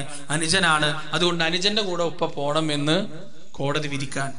ആ സമയം ഈ കൂട്ടിൽ നിന്ന് പുറത്തേക്ക് ഇറങ്ങിയിട്ട് ഈ 70 വയസ്സുകാരനായ മകൻ പൊട്ടിക്കരഞ്ഞുകൊണ്ട് പോവാൻ. എന്നിട്ട് ആ കോടതിയുടെ വാതിൽക്കൽ നിന്നിട്ട് തിരിഞ്ഞു നോക്കിയിട്ട് പറയാണ്, ഏമാനെ, സർ, നിങ്ങൾ എനിക്ക് നഷ്ടപ്പെടുത്തിയത് എന്റെ സ്വർഗമാണ്. നിങ്ങൾ എന്റെ നേരെ കൊട്ടിയടച്ചത് സ്വർഗത്തിലേക്കുള്ള വാതിലാണ് എന്ന് ജഡ്ജിയുടെ മുഖത്തേക്ക് നോക്കി പറഞ്ഞിട്ട് പൊട്ടിക്കരഞ്ഞുകൊണ്ട് ആ മുഖം പുറത്തേക്ക് ഇറങ്ങി പോവാൻ. നമ്മുടെ നാട്ടിലെ അവസ്ഥ എന്താണ്? 4ഉം 5ഉം മക്കളുണ്ടായിട്ട് ഉമ്മവാപ്പമാര് ഉറുമ്പരിക്കുന്ന അവസ്ഥ, അവരെ കൊല്ലാൻ നോക്കുന്ന അവസ്ഥ, ക്രൂരമായി മർദ്ദിക്കുന്ന അവസ്ഥ, എച്ചിൽ കൂനയിലേക്ക് വലിച്ചെറിയുന്ന അവസ്ഥ ഈ നാട്ടിൽ. വേറൊരു സ്ഥലത്ത് ഉമ്മയെയും ഉപ്പയെയും സംരക്ഷിക്കുന്നതിന് വേണ്ടി കോടതി മുറികളിൽ പരസ്പരം മത്സരിക്കുന്ന മക്കൾ. എന്താണ് ഈ മക്കൾ തമ്മിലുള്ള വ്യത്യാസം? എങ്ങനെയാണ് ഇവരിങ്ങനായത്?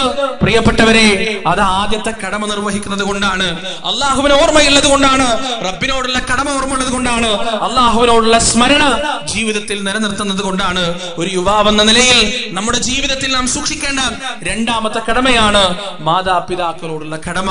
പ്രിയപ്പെട്ടവരെ, മൂന്നാമതായി ലുഖ്മാൻ നബി അലൈഹിസ്സലാത്തു വസ്സലാം മകനോട് ഉപദേശിക്കുകയാണ്. മൂന്നാമത്തെ കാര്യം, യാ ബുനൈ إن تك مثقال حبة من خردل فتكن في صخرة أو في السماوات أو في الأرض يأتي بها الله. എന്റെ പൊന്നുമോനെ, കാര്യം എത്ര ചെറുതായാലും എത്ര നിസ്സാരമായാലും അത് നീ ഗുഹകൾക്കകത്ത് ഒളിപ്പിച്ചാലും ആകാശത്തൊളിപ്പിച്ചാലും ഭൂമിയിൽ ഏത് ഭാഗത്തൊളിപ്പിച്ചാലും അള്ളാഹു അത് കൊണ്ടുവരിക തന്നെ ചെയ്യുന്നതാണ്. ഇന്നല്ലാഹ ലതീഫുൻ ഖബീർ. അള്ളാഹു നിഗൂഢജ്ഞനും സൂക്ഷ്മജ്ഞനുമാകുന്നു എന്ന ആ വചനത്തിന്റെ അർത്ഥം എന്താണ് പ്രിയപ്പെട്ടവരെ? ജീവിതത്തിൽ നന്മ ചെയ്താലും തിന്മ ചെയ്താലും ആ നന്മയും തിന്മയും പടച്ച റബ്ബിന്റെ ഏടുകളിൽ കൃത്യമായി രേഖീകൃതമാണ്. ആരെങ്കിലും ഒരു അണുമണി തൂക്കം നന്മ ചെയ്തിട്ടുണ്ടെങ്കിൽ ആ നന്മയെ അവൻ കാണുന്നതാണ്. ആരെങ്കിലും ഒരു അണുമണി തൂക്കം തിന്മ ചെയ്തിട്ടുണ്ടെങ്കിൽ ആ തിന്മയും അവൻ കാണുന്നതാണ്. പ്രിയപ്പെട്ടവരെ, നമ്മുടെ ഒരു വാക്ക് പോലും, ഒരു നോട്ടം പോലും, ഒരു ചലനം പോലും വിട്ടുകളയുന്നില്ല. നാം പറയുന്ന വാക്കത് തമാശക്കായാലും കാര്യത്തിനായാലും മാ യൽഫിദു മിൻ ഖൗലിൻ ഇല്ലാ ലദൈഹി റഖീബുൻ അതീദ്. മനുഷ്യനൊരു വാക്ക് പോലും വിട്ടുപോകുന്നില്ല, മനുഷ്യനൊരു വാക്ക് പോലും കളഞ്ഞു പോകുന്നില്ല. റഖീബും അതീദും കൃത്യമായി രേഖപ്പെടുത്തി വെച്ചിട്ടില്ലാതെ. പ്രിയപ്പെട്ടവരെ, ഈ ആയത്ത് അല്ലാഹുവിന്റെ റസൂൽ സഹാബത്തിനോട് കൊടുക്കുമ്പോ മൈക്രോ ചിപ്പുകളെ കുറിച്ച് അവർക്കറിയില്ല, CCTV ക്യാമറകളെ കുറിച്ച് അവർക്കറിയില്ല, സ്പൈ ക്യാമറകളെ കുറിച്ച് അവർക്കറിയില്ല. നമ്മൾ പോലും അറിയാതെ നമ്മളുടെ ചലനങ്ങൾ കൃത്യമായി ഒപ്പിയെടുക്കാൻ കഴിയുന്ന, നമ്മുടെ ജീവിതത്തിന്റെ ഓരോ രംഗങ്ങളും കൃത്യമായി ഒപ്പിയെടുക്കാൻ കഴിയുന്ന സ്പൈ ക്യാമറകളെ കുറിച്ചോ മൈക്രോ ചിപ്പുകളെ കുറിച്ചോ വിവരമില്ലാത്ത സഹാബികളോട് അല്ലാഹുവിന്റെ റസൂൽ ഇത് പറഞ്ഞപ്പോ വിശ്വസിക്കാൻ അവർക്കൊരു മടിയും ഉണ്ടായിരുന്നില്ല. എന്നാൽ ഇന്ന് നമുക്കറിയാം, നമ്മുടെ ചലനങ്ങൾ നിരീക്ഷിക്കുന്ന സ്പൈ ക്യാമറകളെ കുറിച്ചറിയാം, CCTV ക്യാമറകളെ കുറിച്ചറിയാം. ആ അറിയുന്ന നമ്മളോടല്ല പറയുകയാണ്, നിങ്ങളുടെ ഒരു വാക്ക് പോലും വിട്ടുപോകുന്നില്ല, വ്യക്തമായി രേഖപ്പെടുത്തിയിട്ടില്ലാതെ. എപ്പോഴാണ് ആ വാക്കുകൾ നാം കാണുക? എപ്പോഴാണ് ആ പ്രവർത്തനങ്ങൾ നാം കാണുക?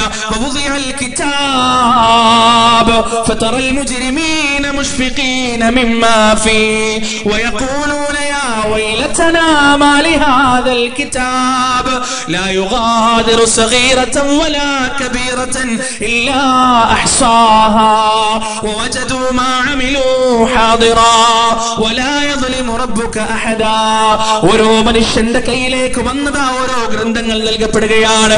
ആ ഗ്രന്ഥമതാവൻ അങ്ങനെ മറിച്ചു നോക്കിയിട്ട് പറയുകയാണ്, മാലിഹാദൽ കിതാബ്, എന്തൊരു അത്ഭുതത്തിന്റെ ഗ്രന്ഥമാണിത്. ലാ യുഗാദിറു സഗീറതൻ വലാ കബീറതൻ ഇല്ലാ അഹ്സാഹാ. എന്റെ ജീവിതത്തിന്റെ രഹസ്യവും പരസ്യവുമായ ഒരു നിമിഷം പോലും ഇതിൽ രേഖപ്പെടുത്താൻ വിട്ടുപോയിട്ടില്ല. വവജദൂ മാ അമിലൂ ഹാദിറാ. അവൻ പറഞ്ഞത്, അവൻ പ്രവർത്തിച്ചത്, അവൻ ചെയ്തു കൂട്ടിയത്, അവൻ ചിന്തിച്ചത് അതാ അവന്റെ മുന്നിൽ അങ്ങനെ തെളിഞ്ഞു നിൽക്കുകയാണ്. വലാ യദ്ലിമു റബ്ബുക അഹദാ. ഒരാളോടും ഒന്നും ഒരു തരത്തിലും അനീതി ചെയ്യപ്പെടുകയില്ല. എന്റെ പ്രിയപ്പെട്ട യുവാക്കളെ, എന്റെ അനുജന്മാരെ, ജീവിതത്തിൽ സൂക്ഷിക്കണം. ഓരോ പാപത്തെയും സൂക്ഷിക്കണം, ഓരോ നിമിഷത്തെയും സൂക്ഷിക്കണം. ജീവിതത്തിൽ നമുക്ക് ഏറ്റവും അത്യാവശ്യമായി വേണ്ട ഗുണം എന്താണ്? യാ അയ്യുഹല്ലദീന ആമനു തഖുല്ലാഹ്, യാ അയ്യുഹല്ലദീന ആമനു ഇൻ തത്തഖുല്ലാഹ്. സത്യവിശ്വാസികളെ, നിങ്ങൾ അല്ലാഹുവിനെ സൂക്ഷിക്കുകയാണെങ്കിൽ യജ്അൽ ലക്കും ഫുർഖാനാ, അവൻ നിങ്ങൾക്ക് വ്യക്തമായ വേർതിരിവുണ്ടാക്കി തരുന്നതാണ്. സത്യാസക്തങ്ങളുടെ മാനദണ്ഡങ്ങൾ നിങ്ങൾക്ക് പഠിപ്പിച്ചു തരുന്നതാണ്. നിങ്ങളുടെ പാപകർമ്മങ്ങൾ അവൻ മറച്ചു വെക്കുന്നതാണ്. അല്ലാഹു മഹത്തായ ഫദ്ലുള്ളവനാകുന്നു. പ്രിയപ്പെട്ടവരെ, തഖ്വയെ കുറിച്ച് ഉണർത്തുന്ന ആയത്താണ്. ഒരാളൊരു നന്മ ചെയ്താൽ ആ നന്മ എത്ര ചെറുതാണെങ്കിലും അതെവിടെയാണെങ്കിലും പടച്ച പടച്ചറബ് ആ നന്മ പുറത്തേക്ക് കൊണ്ടുവരും. ഒരാളൊരു തിന്മ ചെയ്താൽ ആ തിന്മ എത്ര ചെറുതാണെങ്കിലും പ്രിയപ്പെട്ടവരെ ആ തിന്മയെ പടച്ചറബ് പുറത്തേക്ക് കൊണ്ടുവരുമെന്ന് തന്നെയാണ് ഈ ആയത്തിലൂടെ നമുക്ക് ഉണർത്തി തരുന്നത്. യുവാക്കളോട് ജീവിതത്തിന്റെ ഓരോ നിമിഷവും സൂക്ഷ്മതയോടുകൂടി ജീവിക്കണം. ഇന്നലിൽ മുത്തഖീന മഫാസ, മുത്തഖികളാണ് ഏറ്റവും വലിയ വിജയികൾ എന്ന് പരിശുദ്ധ ഖുർആൻ പറഞ്ഞിട്ടുണ്ട്. ഈ തഖ്വയുള്ളവരായി നമ്മൾ മാറാൻ എന്താണ് നമുക്ക് വേണ്ടത്? അത്യാവശ്യമായി യുവാക്കൾക്ക് തഖ്വയുള്ളവരായി മാറാൻ എന്താണ് ജീവിതത്തിൽ വേണ്ടത്? ഒന്നാമതായി വേണ്ടത് എന്റെ പ്രിയപ്പെട്ടവരെ ഈ പറഞ്ഞ അള്ളാഹുവിനെ കുറിച്ചുള്ള ഓർമ്മയാണ്. രണ്ടാമതായി നല്ല കൂട്ടുകെട്ടാണ്, നല്ല ചങ്ങാതിമാരാണ്. നല്ല ചങ്ങാതിമാരില്ലാത്ത കാലത്തോളം പ്രിയപ്പെട്ടവരെ നമ്മൾ നന്നാവില്ല, ഒരിക്കലും നന്നാവില്ല. നിങ്ങൾ കണ്ടിട്ടുണ്ടോ മയക്കുമരുന്നിനും കഞ്ചാവിനും അതുപോലെ ലഹരി ഉൽപ്പന്നങ്ങൾക്കും അടിമപ്പെട്ടു പോയ ആളുകൾ 90% ആ മേഖലയിലേക്ക് പോയിട്ടുണ്ടാകുക അവരുടെ കൂട്ടുകാരിലൂടെ ആയിരിക്കും, അവരുടെ ചങ്ങാതിമാരിലൂടെ ആയിരിക്കും. ഒരാൾ എന്ത് അധർമ്മം ചെയ്യാൻ ഉദ്ദേശിച്ചാലും, എന്ത് വൃത്തികേട് ഒരാൾ ചെയ്യാൻ ഉദ്ദേശിച്ചാലും അയാൾ ആദ്യമായി പറയുക അയാളുടെ ബെസ്റ്റ് ഫ്രണ്ടിനോടാണ്. ആ ബെസ്റ്റ് ഫ്രണ്ടാണ് അയാളുടെ ഫിൽറ്റർ. ആ ബെസ്റ്റ് ഫ്രണ്ട് അതിനെ ടോളറേറ്റ് ചെയ്യുകയാണെങ്കിൽ അയാൾ അത് ചെയ്തിരിക്കും. ആ ബെസ്റ്റ് ഫ്രണ്ട് അതിനെ ഫിൽറ്റർ ചെയ്യുകയാണെങ്കിൽ ഇത്തഖില്ല, അല്ലാഹനെ നീ സൂക്ഷിക്കണം, നീ ഇത് ചെയ്യരുത് എന്ന് പറയുന്ന ഒരു ചങ്ങാതി അവനുണ്ടെങ്കിൽ പ്രിയപ്പെട്ടവരെ തീർച്ചയായും അതവൻ അവിടെ നിർത്താൻ പറ്റും. ഏറ്റവും സഹവാസം ഏറ്റവും കൂടുതൽ നാം ആഗ്രഹിക്കേണ്ടത് ഉലമാക്കളുമായിട്ടാണ്. ഇന്നമാ യഖ്ഷല്ലാഹു മിൻ ഇബാദിഹിൽ ഉലമാ. ജനങ്ങളുടെ കൂട്ടത്തിൽ ഏറ്റവും കൂടുതൽ അള്ളാഹുവിനെ ഭയപ്പെടുന്നത് ഉലമാക്കളാണ്, ആലിമീങ്ങളാണ്. ആ ആലിമീങ്ങളുമായുള്ള സഹവാസമാണ് ഏറ്റവും കൂടുതൽ നാം മുൻതൂക്കം നൽകേണ്ടത്. ഫാസിഖുകളുമായി ഒരിക്കലും കൂട്ടുകൂടാൻ പാടില്ല പ്രിയപ്പെട്ടവരെ. അവർ നമ്മുടെ എത്ര അടുത്ത കൂട്ടുകാരായാലും ശരി, അവർ നമുക്ക് എന്തൊക്കെ ചെയ്തു തന്നിട്ടുണ്ടെങ്കിലും ശരി, അവരുമായി അടുത്ത കൂട്ടുകെട്ട് നമുക്ക് ഉണ്ടായി കഴിഞ്ഞാൽ തീർച്ചയായും ആ കൂട്ടുകെട്ട് നമ്മെ നശിപ്പിച്ചു കളയും. കാരണം നമ്മളെല്ലാം തുറന്ന് സംസാരിക്കുക അവരോടാണ്. എല്ലാം ഒരു സ്കൂളിലും പ്ലസ് ടുവിനൊക്കെ പഠിക്കുന്ന കുട്ടിയെ സംബന്ധിച്ചിടത്തോളം അവർ തമ്മിലുള്ള ബന്ധം എന്താണ്?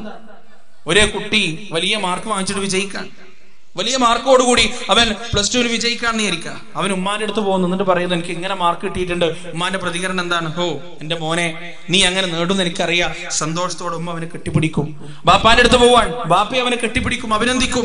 ഇക്കാക്കി അവനെ അഭിനന്ദിക്കും, കെട്ടിപ്പിടിക്കും. പക്ഷേ അവന്റെ കൂട്ടുകാരന്റെ അടുത്ത് അവൻ പോകുമ്പോ കൂട്ടുകാരൻ എന്താണ് പറയാ? ചതിയ, വഞ്ചക, എന്റെ പേരെ കളിച്ചു നടന്ന് എന്റെ പേരെ സിനിമക്ക് വന്ന് എന്നിട്ട് നീ അതിന്റെ ഇടയിൽ പഠിച്ചു അല്ലേ, ഞാനിവിടെ ഒറ്റക്കായില്ലേ എന്നായിരിക്കും ഓരോ കൂട്ടുകാരുടെയും പ്രതികരണം. കാരണം നന്മയിൽ സഹകരിക്കുന്ന കൂട്ടുകാർ വളരെ കുറവായിരിക്കും. ഒന്ന് വലിക്കണമെന്ന് തോന്നിയാൽ സിഗരറ്റ് വാങ്ങിച്ചിട്ട് ചുണ്ടത്ത് വെച്ച് തരാൻ കൂട്ടുകാരുണ്ടാവും. ഒന്ന് കുടിക്കണമെന്ന് തോന്നിയാൽ കൈ പിടിച്ചിട്ട് ബാറിലേക്ക് നടന്നു പോകാൻ കൂട്ടുകാരുണ്ടാവും. ഒന്ന് സിനിമ കാണണമെന്ന് പറഞ്ഞാൽ ഫ്രീ ആയിട്ട് ടിക്കറ്റ് എടുത്തു തന്ന് അരികത്തിരുന്ന് സിനിമ കാണിക്കാൻ കൂട്ടുകാരുണ്ടാവും. പ്രിയപ്പെട്ടവരെ, ഒന്ന് നിസ്കരിക്കാൻ പോകണമെന്ന് പറഞ്ഞാൽ സ്കൂട്ടിന്റെ ബാഗിൽ ഇരുത്തിയിട്ട് പള്ളി വിടുന്ന കൂട്ടുകാരെ വളരെ കുറവായിരിക്കും. അങ്ങനെയുള്ള കൂട്ടുകാരാണ് നമുക്കുണ്ടാവേണ്ടത്. ആ കൂട്ടുകാരാണ് പ്രിയപ്പെട്ടവരെ നരകത്തിൽ വെച്ച് ചില കൂട്ടുകാർ തമ്മിൽ കാണുന്നതാണ്. എന്താണ് അവർ പറയാ? നരകത്തിൽ വെച്ച് ബെസ്റ്റ് ഫ്രണ്ട്സ് തമ്മിൽ കാണുന്നതാണ്. അവരങ്ങനെ കാണുമ്പോൾ എന്താ പറയാ? നീ ഇവിടെ ഉണ്ടോ, ഞാനും ഇവിടെ ഉണ്ട്, ഇനി നമുക്കിവിടെ അടിച്ചു പൊളിക്കാലോ എന്നാണോ ബെസ്റ്റ് ഫ്രണ്ട്സ് നരകത്തിൽ വെച്ച് കാണുമ്പോ അധർമ്മത്തിലൂന്നിയ ഫ്രണ്ട്ഷിപ്പിന്റെ ആളുകൾ കാണുമ്പോ പറയാ അല്ല. പരിശുദ്ധ ഖുർആൻ പറയുന്നുണ്ട്, യാ വൈലതാ ലൈതനി ലം അത്തഖിദ് ഫുലാനൻ ഖലീലാ ലഖദ് അദല്ലനി അനി ദിക്രി ബഅദ ഇദ് ജാഅനി. എന്റെ റബ്ബേ, ഈ വൃത്തികെട്ടവനെ ഞാൻ എന്റെ കൂട്ടുകാരനായി സ്വീകരിച്ചില്ലായിരുന്നെങ്കിൽ, ഈ ഫാസിഖിനെ ഞാൻ എന്റെ കൂട്ടുകാരനായി സ്വീകരിച്ചില്ലായിരുന്നെങ്കിൽ, ലഖദ് അദല്ലനി അനി ദിക്രി ബഅദ ഇദ് ജാഅനി, എനിക്ക് വ്യക്തമായ നേർവഴി വന്നു കിട്ടിയതിനു ശേഷവും ഇവനാണ് എന്നെ വഴിതെറ്റിച്ച് കളഞ്ഞത്, ഇവനാണ് എന്നെ മാറ്റിക്കളഞ്ഞത്, ഇവനാണ് എനിക്ക് ലഹരി പഠിപ്പിച്ചു തന്നത്, ഇവനാണ് എനിക്ക് സിനിമ കയറ്റി തന്നത്, ഇവനാണ് പുതിയ സിനിമകൾ ഈ ഇന്റർനെറ്റിൽ വരുമ്പോ അതെന്റെ ഫോണിലേക്ക് അയച്ചു തന്നത്, അതെനിക്കും കൂടി ഡൗൺലോഡ് ചെയ്ത് തന്നത്, എന്നെയും കൂടി കാണിച്ചത്, പുതിയ തിയേറ്ററുകൾ എനിക്ക് കാണിച്ചു തന്നത് അവനാണ്, പുതിയ മയക്കുമരുന്നിന്റെ വേർഷനുകൾ എനിക്ക് പരിചയപ്പെടുത്തി തന്നത് അവനാണ്. ഈ വൃത്തികെട്ടവനെ ഞാൻ എന്റെ കൂട്ടുകാരനായി സ്വീകരിച്ചില്ലായിരുന്നെങ്കിൽ എത്ര നന്നായിരുന്നു റബ്ബേ, എത്ര നന്നായിരുന്നേനെ രാജാ. പ്രിയപ്പെട്ടവരെ, അങ്ങനെ പറയാൻ അവസ്ഥ വരുന്ന ഒരു കൂട്ടുകാരനെ നാം നമ്മുടെ ജീവിതത്തിൽ സ്വീകരിക്കാൻ പാടില്ല. കാരണം ആ കൂട്ടുകാരന്റെ അതേപോലെ തന്നെ നമ്മുടെ സ്വഭാവം മാറുമെന്ന കാര്യത്തിൽ യാതൊരു സംശയവുമില്ല. നമ്മൾ എത്ര നന്നായാലും നാട്ടുകാർ നമ്മളെ കുറിച്ച് അങ്ങനെയാണ് പറയാ. എന്റെ നാട്ടിലൊരു പയ്യനുണ്ട്, കൃത്യമായിട്ട് 5 വക്ത് നിസ്കരിക്കാൻ വരും, കൃത്യമായിട്ട് നിസ്കരിക്കാൻ വരും. സുന്നത്തൊക്കെ നിസ്കരിച്ചിട്ട് മാത്രമേ പള്ളിയിൽ നിന്ന് പോവുള്ളൂ. പക്ഷേ ഓന് വിവാഹം നടക്കുന്നില്ല, കല്യാണം നടക്കുന്നില്ല. എന്താ സംഭവം എന്നറിയാം? ഓൻ നല്ല പയ്യനാണ്, ഓൻ അങ്ങനെ ഒരു ദുശ്ശീലൊന്നുമില്ല, ഒരു കുഴപ്പമില്ല. പക്ഷേ ഓന്റെ കല്യാണ ആലോചനയുമായി പെണ്ണിന്റെ വീട്ടുകാർ വന്നിട്ട് ഈ നാട്ടിൽ അന്വേഷിക്കുമ്പോ ഓനോ ഓനെ ആ മാടത്തുമ്മല ഉണ്ടാവുക, ആ പിന്നെ ക്ലബിലാണ് ഓൻ ഉണ്ടാവുക. ആ ക്ലബിന്റെ അവസ്ഥ എന്താ? കുടിയന്മാരാണ്, കഞ്ചാവിന്റെ ആളുകളാണ്, പെണ്ണുപിടിയുടെ ആളുകളാണ്, വൃത്തികേടിന്റെ ആളുകളാണ്. അവിടെ അവൻ പോയി ഇരിക്കുന്നത് കൊണ്ട് അവൻ ആ പേര് തന്നെയാണ്. ആ പേരിലാണ് നമ്മൾ അറിയാം. ഖബീസിന്റെ പേരുകളാണ്, ഫാസിഖിന്റെ പേരുകളിലാണ് നമ്മൾ അറിയപ്പെടുക. അതുകൊണ്ട് പ്രിയപ്പെട്ടവരെ, നല്ല കൂട്ടുകെട്ട് സ്വീകരിക്കുക എന്നതാണ് ഒന്നാമത്തെ പടി. എങ്കിൽ മാത്രമേ ബാക്കിയുള്ള തെറ്റുകളിൽ നിന്ന് നമുക്ക് മാറി നിൽക്കാൻ കഴിയുള്ളൂ. കൗമാരവും യുവത്വവുമെല്ലാം വല്ലാതെ നശിച്ച് ഇല്ലാതായിക്കൊണ്ടിരിക്കുന്ന ഒരു കാലഘട്ടത്തിലാണ് ഞാനും നിങ്ങളും ഉള്ളത്. ബസ്സിലൊക്കെ കയറി ഇന്നിപ്പോ ഇങ്ങോട്ട് ട്രെയിനിൽ വരുമ്പോ, ഏറനാടിൽ ഇങ്ങോട്ട് ട്രെയിനിൽ വരുമ്പോ ഈ ആളുകൾ, ഈ യുവാക്കളൊന്ന് ചിന്തിക്കണ്ടേ, ട്രെയിനിൽ നിന്നാണ്, പബ്ലിക് ആണെന്നൊക്കെ. ഇങ്ങനെ എൻഡിലുള്ള ഒരു സീറ്റിലാണ് ഇരുന്നത്. ആ സീറ്റിൽ ഇങ്ങനെ ഇരുന്നിട്ട് ഉറങ്ങായിരുന്നു. ഉറക്കത്തിൽ ഇങ്ങനെ എഴുന്നേൽക്കുന്നത് ഇങ്ങനെ ഒരു പഞ്ചാര വാക്കുകൾ കേട്ടിട്ടാണ്. തൊട്ട് ബാക്കിൽ നിന്നിട്ട് ഒരു ആൺകുട്ടിയും പെൺകുട്ടിയും പഞ്ചാര അടിക്കാന്ന് നിങ്ങൾക്ക് അറിയാലോ അല്ലേ? അവരങ്ങനെ എന്തൊക്കെയാണ് ഓനോളും പറയുന്നത്. സുബ്ഹാനല്ലാഹ്. വേറെ രസം, വലിയ തത്വങ്ങളാണ് പറയുന്നത്. എന്നിട്ട് ആ കൂട്ടത്തിൽ ഞാൻ വളരെ മനസ്സിൽ തട്ടിയൊരു വാക്ക് എന്താണെന്ന് അറിയോ? അപ്പൊ പറയാൻ പറ്റുമോന്ന് അറിയില്ല. ആ പെൺകുട്ടി പറയാണ്, മമ്മൂട്ടി ഏതൊക്കെ സിനിമയിൽ കരഞ്ഞിട്ടുണ്ടോ ആ സിനിമയിലൊക്കെ ഞാനും കരഞ്ഞിട്ടുണ്ട്. പറയാണ്, സിനിമയിലൂടെ അവരെ പ്രമാണ സിനിമയാണ്. ഖുർആനും ഹദീസും പറയുന്ന പോലെ സിനിമ വെച്ചിട്ടാണ് തത്വങ്ങൾ ഡിസ്കസ് ചെയ്യുന്നത്. എന്നിട്ട് അതിന്റെ ഇടയിൽ പറഞ്ഞതാണ്, മമ്മൂട്ടി ഏതൊക്കെ സിനിമയിൽ കരഞ്ഞിട്ടുണ്ടോ അതിലൊക്കെ ഞാനും കരഞ്ഞിട്ടുണ്ട്. കാണുമ്പോഴേ ഇതാണ് ഡിസ്കഷൻ. അങ്ങനെ വലിയ വലിയ തത്വങ്ങൾ പറഞ്ഞ് എന്താ ആലോചിച്ചു പോവാണ് പ്രിയപ്പെട്ടവരെ. ഇവരൊന്ന് ആലോചിച്ചുകൂടെ? ഈ ഇരിക്കുന്ന ആളുകൾ ഇത് കേൾക്കുന്നുണ്ടല്ലോ. മലയാളം അറിയുന്ന ആളുകൾ ഉണ്ടാവില്ല എന്ന് വിചാരിച്ചിട്ടായിരിക്കും. എന്നാലും ഇപ്പൊ നിങ്ങളൊക്കെ ഈ നാട്ടുകാരല്ലേ, നിങ്ങൾക്ക് മലയാളം മനസ്സിലാവില്ല തീരെ. ഇതാ പറഞ്ഞേ, ഇങ്ങനെയുള്ള കാര്യങ്ങളൊക്കെ എത്തിച്ചേർന്നാൽ ഒരു ബോധവും ഒരന്തവും ഈ ആളുകൾക്ക് ഉണ്ടാവില്ല. എന്താണ് ചെയ്യുക? ഇങ്ങോട്ടുള്ള യാത്രയിൽ എനിക്ക് പല അനുഭവങ്ങൾ ഉണ്ടായിട്ടുണ്ട്. കാരണം മംഗലാപുരത്ത് കേരളത്തിന്റെ ബോർഡർ ഇങ്ങോട്ട് കഴിഞ്ഞാൽ പല കുട്ടികളും ബാത്റൂമിൽ കയറിയിട്ട് പിന്നെ സ്കാഫും അതുപോലെ പിന്നെ മക്കനയും നിക്കാബൊക്കെ അഴിച്ചിട്ട് നല്ല പിന്നെ ഫ്രീക്കന്മാരായി പുറത്തു വരുന്ന അവസ്ഥ ഉണ്ട്. നിങ്ങൾക്കത് അറിയോന്നറിയില്ല. കാരണം ഇവിടെ ആരും ഇല്ലല്ലോ, അറിയുന്ന ആളുകളില്ലല്ലോ. അപ്പൊ ഈ മംഗലാപുരം ബോർഡർ അങ്ങോട്ട് കേരളത്തിലേക്ക് കടക്കുന്നവർ അവർ ഫ്രീ ആണ്. അവരറിയില്ല എത്രത്തോളം മലയാളികളും എത്രത്തോളം കേരളവുമായിട്ട് ബന്ധമുള്ള ആളുകൾ ഇവിടെ ഉണ്ടെന്ന് അവരറിയില്ല. ഏതോ ഒരു സ്വപ്ന ലോകത്താണ്. അപ്പൊ ഇവിടുന്നുള്ള യാത്രയിൽ ഇങ്ങനെ പല അനുഭവങ്ങളും ഉണ്ടായിട്ടുണ്ട്. അങ്ങനെ ഉണ്ടായൊരു വേറൊരു അനുഭവമാണ്, പിന്നെ ട്രെയിനിങ്ങിന് ഇരിക്കുന്ന സമയം തൊട്ടിപ്പുറത്തൊരു 40 വയസ്സുള്ള ഒരാളുണ്ട്. ഞാനിത് നിങ്ങളോട് പങ്കുവെച്ചിട്ടുണ്ടെന്നാണ് എന്റെ ഓർമ്മ. 40-45 വയസ്സ്. അയാളും അയാളുടെ ഭാര്യയും ഒക്കെ ഉണ്ട്. അപ്പം അയാൾ ഇരിക്കുന്ന എന്റെ സീറ്റിന്റെ തൊട്ടിപ്പുറത്താണ്. അപ്പൊ ഇവർ രണ്ടുപേരും ഇരിക്കുന്ന നേരെ ഓപ്പോസിറ്റ് സീറ്റിലാണ്. അങ്ങനെ ഇവർ രണ്ടുപേരും, ഈ ഒരു ആൺകുട്ടിയും ഒരു പെൺകുട്ടിയും, ഇവരങ്ങനെ ഇരുന്നു. പിന്നെ ഭയങ്കര സംസാരമാണ്, ഭയങ്കര സൊള്ളലാണ്. അതിന്റെ ഇടയിൽ പിന്നെ ഓളോനോട്ട് അടിക്കുന്നുണ്ട്. ഓളിങ്ങനെ ഇവളെ ചെവി പിടിച്ചോണ്ട് തിരിക്കുന്നുണ്ട്. ഇടയ്ക്ക് ഇങ്ങനെ കൈയൊക്കെ പിടിക്കുന്നുണ്ട്, ഒക്കെ ചെയ്യുന്നുണ്ട്. അപ്പോ ഇതേ പ്രായത്തിലുള്ള മോളി ഒരുപക്ഷെ ഈ ചങ്ങായിക്ക് ഉണ്ടാവും. അതുകൊണ്ടായിരിക്കും അയാൾക്ക് ഇത് കണ്ടിട്ട് കുറെ നേരം ഒന്നും സഹിക്കാൻ പറ്റിയില്ല. അയാൾ ചോദിച്ചു, അല്ല മക്കളെ, നിങ്ങൾ ആരാണ്? ബ്രദേഴ്സും സിസ്റ്റേഴ്സും ആണോ? നിങ്ങൾ എന്താ ഇങ്ങനെ? പറഞ്ഞു, ഞങ്ങൾ ബ്രദേഴ്സും സിസ്റ്റേഴ്സും അല്ല, പക്ഷെ ബ്രദേഴ്സിനെയും സിസ്റ്റേഴ്സിനെയും പോലെയാണ്. ഞങ്ങൾ ബ്രദേഴ്സിനെയും സിസ്റ്റേഴ്സിനെയും പോലെയാണ്. നേർക്ക് ബ്രദേഴ്സും സിസ്റ്റേഴ്സും ഒന്നുമല്ല. അപ്പോ അയാൾ പറഞ്ഞൊരു മറുപടി എന്താ പറയുക? സുബ്ഹാനല്ലാഹ്. അയാളത് പറഞ്ഞത് ഉള്ളതാണോ അല്ല ഇല്ലാത്തതാണോ എന്നറിയില്ല. അയാൾ പറയാണ്, അങ്ങനെ എന്റെ സിസ്റ്ററിനെ പോലെയുള്ള ഒരാളായിരുന്നു എന്റെ തൊട്ടിപ്പുറത്തിരിക്കണം. ഇന്ന് എന്റെ 3 മക്കളുടെ ഉമ്മയാണ്. അത് പറഞ്ഞ ഞങ്ങളും തുടങ്ങുമ്പോ ബ്രദേഴ്സിനെയും സിസ്റ്റേഴ്സിനെയും പോലെയായിരുന്നു. പിന്നെ ഞങ്ങളെ കല്യാണം കഴിഞ്ഞ് ഞങ്ങൾക്ക് കുട്ടികളായി.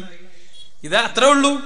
ഇപ്പം ബ്രദേഴ്സ് സിസ്റ്റേഴ്സ് ഒക്കെ മാറി. അത് ഭയങ്കര ബോറാണ്. ഇപ്പൊ ഫ്രണ്ട്സ് ആണ്, വെറും ഫ്രണ്ട്സ്. നമ്മൾ ഫ്രണ്ട്സ് മാത്രമാണ്. അങ്ങനെ ഒരു പ്ലാറ്റോണിക് റിലേഷൻഷിപ്പ് ഒരാണും പെണ്ണും തമ്മിൽ സാധ്യമല്ല എന്ന് സൈക്യാട്രിസ്റ്റുകൾ ആവർത്തിച്ച് പറഞ്ഞിട്ടും ഈ കുട്ടികൾ മാത്രമേ സമ്മതിക്കൂല.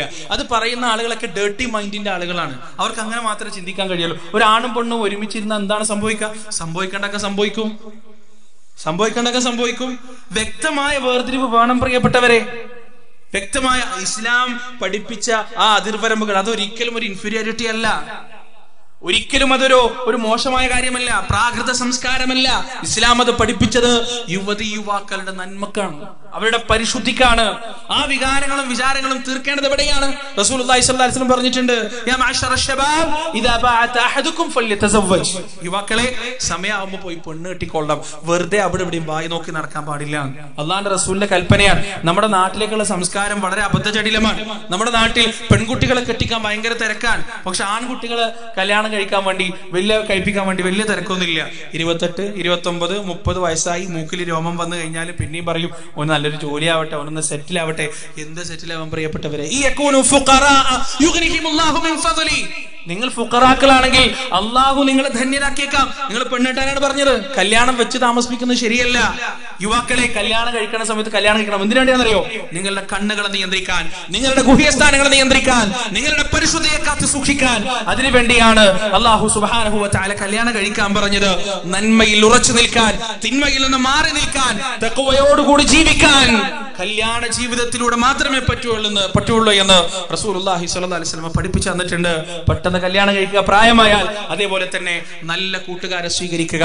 ഇതാണ് തഖ്വയോടെ ജീവിക്കാനുള്ള ഏറ്റവും നല്ല മാർഗം എന്ന് റസൂലുള്ളാഹി സ്വല്ലല്ലാഹു അലൈഹി വസല്ലം. പ്രിയപ്പെട്ടവരെ, അടുത്തതായി ലുഖ്മാൻ അലൈഹിസ്സലാത്തു വസ്സലാം തന്റെ മകന് പറഞ്ഞു കൊടുക്കുകയാണ്, യാ ബുനയ്യ അഖിമിസ്സലാ, യാ ബുനയ്യ അഖിമിസ്സലാ, പൊന്നുമോനെ നീ നമസ്കാരം കൃത്യമായി നിർവഹിക്കണം. ആ നമസ്കാരത്തിന്റെ അവസ്ഥ എന്താണ് പ്രിയപ്പെട്ടവരെ? യുവാക്കളുടെ നമസ്കാരത്തിന്റെ അവസ്ഥ എന്താണ്? ഞാൻ ഒരു പ്രോഗ്രാമിന് പോയിട്ട് കണ്ണൂർ ടൗൺ സെൽഫിൽ നിങ്ങളൊക്കെ വന്നിട്ടുണ്ടാവും. നിക്ഷാൻ എന്ന് പറഞ്ഞൊരു വലിയ ഫർണിച്ചറിന്റെയും അതുപോലെ ഈ ഇലക്ട്രോണിക്സിന്റെ ഒക്കെ കട ഉണ്ട്. അതിന് തൊട്ട് പിറകിലാണ് കണ്ണൂർ ടൗണിൽ. അവിടെ പോയിട്ട് കുറച്ചു നേരം, ഒരു 10-10:30 മണിയായിട്ടുണ്ടാവും. അവിടെ പോയി കുറച്ചു നേരം വിശ്രമിക്കാൻ കിടന്നാണ്. അങ്ങനെ വിശ്രമിക്കുമ്പോ ഒരു യുവാവ് വന്നിട്ട്, ചെറിയ കുട്ടിയാണ്, ഒരു 10-18 വയസ്സുണ്ടാവും. അവനിങ്ങനെ വന്നിട്ട് നിസ്കരിക്കാൻ തുടങ്ങി. അപ്പൊ അത് കണ്ടപ്പോ ഭയങ്കര സന്തോഷം തോന്നി. കാരണം ആ സമയത്തുള്ള നിസ്കാരം ഏതാണ്? ദുഹാ നമസ്കാരാണ്. ദുഹാ നമസ്കാരത്തിന്റെ സമയമാണ്. അപ്പൊ അവനങ്ങനെ നിസ്കരിക്കാൻ തുടങ്ങിയപ്പോ മാഷാ അല്ലാ, സ്കൂൾ യൂണിഫോമിലാണ്, കോളേജ് യൂണിഫോമിലാണ്. ആ യൂണിഫോമിൽ വന്നിട്ട് ഇങ്ങനെ നിസ്കരിക്കാൻ പറഞ്ഞാൽ വലിയ അനുഗ്രഹമാണ്, വലിയ സന്തോഷം ഉണ്ടാക്കുന്ന കാര്യമാണ്. അങ്ങനെ അവരങ്ങനെ നിസ്കരിക്കാൻ തുടങ്ങി. ഞാൻ കുറച്ചൊന്ന് മയങ്ങി. ഒരു 10-15 മിനിറ്റ് കഴിഞ്ഞിട്ട് എഴുന്നേറ്റ് അപ്പോഴും നിസ്കരിക്കന്നെ, അപ്പോഴും നിസ്കരിക്കാൻ. പിന്നെയും കുറെ നേരം ഇങ്ങനെ നോക്കി നിന്ന് ഏകദേശം ഒരു 40 മിനിറ്റ് 3/4 മണിക്കൂറോളം നിസ്കരിച്ചു. ദുഹാ നമസ്കാരം മാക്സിമം 8ആണ്, കൂടിപ്പോയ 12, അതിന്റെ അപ്പുറത്തില്ല. റസൂൽ അത്രേ പഠിപ്പിച്ചു തന്നിട്ടുള്ളൂ. ഇവൻ അടിച്ചങ്ങനെ നിസ്കരിക്കാണ്. ചിലപ്പോൾ 4 നിസ്കരിക്കുന്നുണ്ട്, എന്ത് സലാം കിട്ടുന്നുണ്ട്. അങ്ങനെ കുറെ നിസ്കരിച്ച് കഴിഞ്ഞ് ഇവന് തിരിച്ചു പോകുമ്പോ ഞാൻ ഇവനോട് ചോദിച്ചു, അല്ല മോനെ നീ നിസ്കാരം തുടങ്ങിയിട്ട് കുറെ നേരമായല്ലോ, ഒരുപാട് നേരമായി നിസ്കാരം തുടങ്ങിയിട്ട്, എന്തായി നിസ്കരിച്ച? അപ്പൊ ഇങ്ങനെ തല ചൊറിഞ്ഞിട്ട് താഴേക്ക് നോക്കിയിട്ട് പറയാൻ, 2 ആഴ്ച എക്സാം ആയിരുന്നു, നിസ്കരിക്കാൻ പറ്റിയില്ല. അപ്പൊ ളുഹ്റും അസറും മഗ്‌രിബും ഇശായും സുബഹിയൊക്കെ ഒന്നിച്ച് ഹോൾസെയിലായിട്ട് അങ്ങോട്ട് അടിച്ചതാ. തഖ്വയുണ്ട്, പക്ഷെ ഇൽമില്ല, വിവരമില്ല. മനസ്സിലായില്ലേ? എങ്ങനെ മുത്തക്കിയാണ്ടെന്ന് വിവരമില്ല. എന്താ പഠിച്ചു വെച്ചത്? 2 ആഴ്ച ഒന്നും നിസ്കരിക്കണ്ട, പിന്നെ 2 ആഴ്ച ഒരു 3/4 മണിക്കൂർ കടിച്ചല്ലോ, ഹോൾസെയിലായിട്ട് അങ്ങോട്ട് അടിച്ചാൽ മതി, പ്രശ്നം തീർന്നു എന്നാണോ മനസ്സിലാക്കി വെച്ചിട്ടുള്ളത്? അങ്ങനെ നിസ്കരിച്ച് പോയിക്കാണ്. ഇതാണ് നമ്മുടെ നാട്ടിലുള്ള കൗമാരക്കാരുടെയും യുവാക്കളുടെയും നിസ്കാരത്തിന്റെ അവസ്ഥ. ആ നിസ്കാരം എന്ന് പറഞ്ഞാൽ പ്രിയപ്പെട്ടവരെ എന്താണ്? അല്ലാഹു സുബ്ഹാനഹു വ തആല വഹി പല രീതിയിലാണ്. ഏറ്റവും ഉന്നതമായ വഹി അല്ലാഹു റസൂലുള്ളാഹിക്ക് നേരിട്ട് കൊടുത്തതാണ്. അങ്ങനെ കൊടുക്കപ്പെട്ടതാണ് നിസ്കാരം. ആ നിസ്കാരത്തിന്റെ ചരിത്രം നമുക്കറിയാലോ. റസൂലുള്ളാഹി സ്വല്ലല്ലാഹു അലൈഹി വസല്ലമ 7ാം ആകാശം വരെ സഞ്ചരിച്ചു. സിദ്റത്തുൽ മുൻതഹയുടെ അടുത്തെത്തിയപ്പോ ജിബ്രീൽ അലൈഹിസ്സലാത്തു വസ്സലാം അദ്ദേഹത്തിന്റെ യഥാർത്ഥ രൂപത്തിൽ നിന്നിട്ട് പറഞ്ഞു, ഇനി ഇതിന്റെ അപ്പുറത്തേക്ക് എനിക്ക് വരാൻ പറ്റൂല, എനിക്ക് ഇത്ര മാത്രമേ വരാൻ പറ്റുള്ളൂ. അങ്ങനെ ജിബ്രീൽ അലൈഹിസ്സലാത്തു വസ്സലാം അവിടെ നിന്നിട്ട് അള്ളാന്റെ റസൂൽ സിദ്റത്തുൽ മുൻതഹയും കടന്നു പോവാൻ. അവിടെ കടലാണ്, പരന്ന് കിടക്കുന്ന കടൽ. അവിടെ അള്ളാഹുവിന്റെ അർശ് അവിടെയാണുള്ളത്. ആ അർശിന്റെ മുന്നിൽ ഒരു പ്രകാശത്തിന്റെ മറയുണ്ട്. ആ മറക്കിപ്പുറത്ത് നിന്നിട്ട് റസൂലും അള്ളാഹുവും സംസാരിക്കാൻ. അള്ളാഹു അവന്റെ അടിമക്ക് ബോധനം നൽകിയതെല്ലാം ബോധനം നൽകുകയാണ്. അള്ളാന്റെ റസൂൽ പറഞ്ഞു കൊടുക്കാൻ അവിടെ വെച്ച് കൊടുത്ത സമ്മാനമാണ് 50 വഖ്ത് നിസ്കാരം. ആ 50 വഖ്ത് നിസ്കാരം 2 കൈ നീട്ട് സ്വീകരിച്ചിട്ട് റസൂലുള്ള ഭൂമിയിലേക്ക് വരുമ്പോ 6ാമത്തെ ആകാശത്തെ വെച്ചിട്ട് മൂസാ നബി ചോദിച്ചു, എന്താ തന്നത്?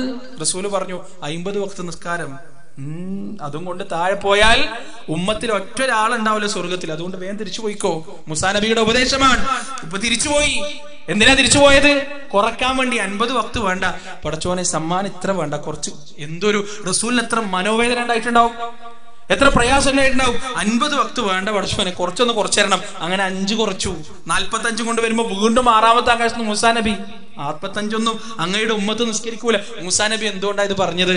ഇസ്രായേലികളെ കണ്ട് പഠിച്ച് ആ എക്സ്പീരിയൻസ് ഉള്ളതുകൊണ്ടാണ് മൂസാ നബി അലൈഹി സ്വലാത്തു വസ്സലാം നബിയോട് പറഞ്ഞു കൊടുക്കുന്നത്, ഈ കൗം ഇതൊന്നും ചെയ്യൂലട്ടോ, തിരിച്ചു പോയിക്കോ. അങ്ങനെ 9 വട്ടം അള്ളാന്റെ റസൂൽ 6ാമത്തെ ആകാശത്ത് സിദ്റത്തുൽ മുൻതഹയും കടന്ന് 7ാമത്തെ ആകാശം കടന്ന് അള്ളാൻ എടുത്തു പോയി. എന്നിട്ട് അവസാനം 5 കൊണ്ട് ഈ ദുനിയാവിലേക്ക് തിരിച്ചു വരുമ്പോ മൂസാ നബി അവിടെയും പറഞ്ഞു, റസൂലേ വേണ്ട, ഇതും അങ്ങയുടെ ഉമ്മത്ത് നിർവഹിക്കൂല. അപ്പൊ റസൂലുള്ളാഹി സ്വല്ലല്ലാഹു അലൈഹി വസല്ലം പറഞ്ഞെന്താ അറിയോ? ഇനി പോകാൻ എനിക്ക് നാണക്കേടാണ്, ഇനി പോകാൻ എന്റെ ലജ്ജ എന്നെ അനുവദിക്കുന്നില്ല, അതുകൊണ്ട് ഞാൻ ഇതും കൊണ്ട് ഭൂമിയിലേക്ക് പോവാൻ എന്ന് പറഞ്ഞ് പ്രതീക്ഷയോടുകൂടി അള്ളാന്റെ റസൂൽ ഇറങ്ങി വന്നതാണ് നമസ്കാരവുമായി. ആ നമസ്കാരമാണ് നമ്മുടെ യുവാക്കൾ 2 ആഴ്ചയും 3 ആഴ്ചയും ഒക്കെ ഹോൾസെയിലായി അങ്ങോട്ട് അടിച്ചു തീർക്കുന്നത്. പ്രിയപ്പെട്ടവരെ, അത് നമസ്കാരമല്ല.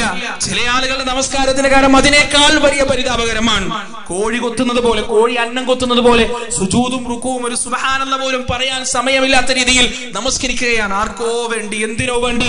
ഇന്നസ്സലാത തൻഹാ അനിൽ ഫഹ്ശാഇ വൽ മുൻകർ. നീചവൃത്തിയിൽ നിന്നും വൃത്തികേടിൽ നിന്നും നിങ്ങളെ തടയുന്ന നമസ്കാരം ഏതാണോ അതാണ് യഥാർത്ഥത്തിൽ നമസ്കാരമെന്ന് റസൂലുള്ളാഹി സ്വല്ലല്ലാഹു അലൈഹി വസല്ലം പഠിപ്പിച്ചെന്നു. ആ നമസ്കാരം കൃത്യമായി നിർവഹിക്കാൻ എന്റെ പ്രിയപ്പെട്ടവരെ നമുക്ക് സാധിക്കേണ്ടതുണ്ട്.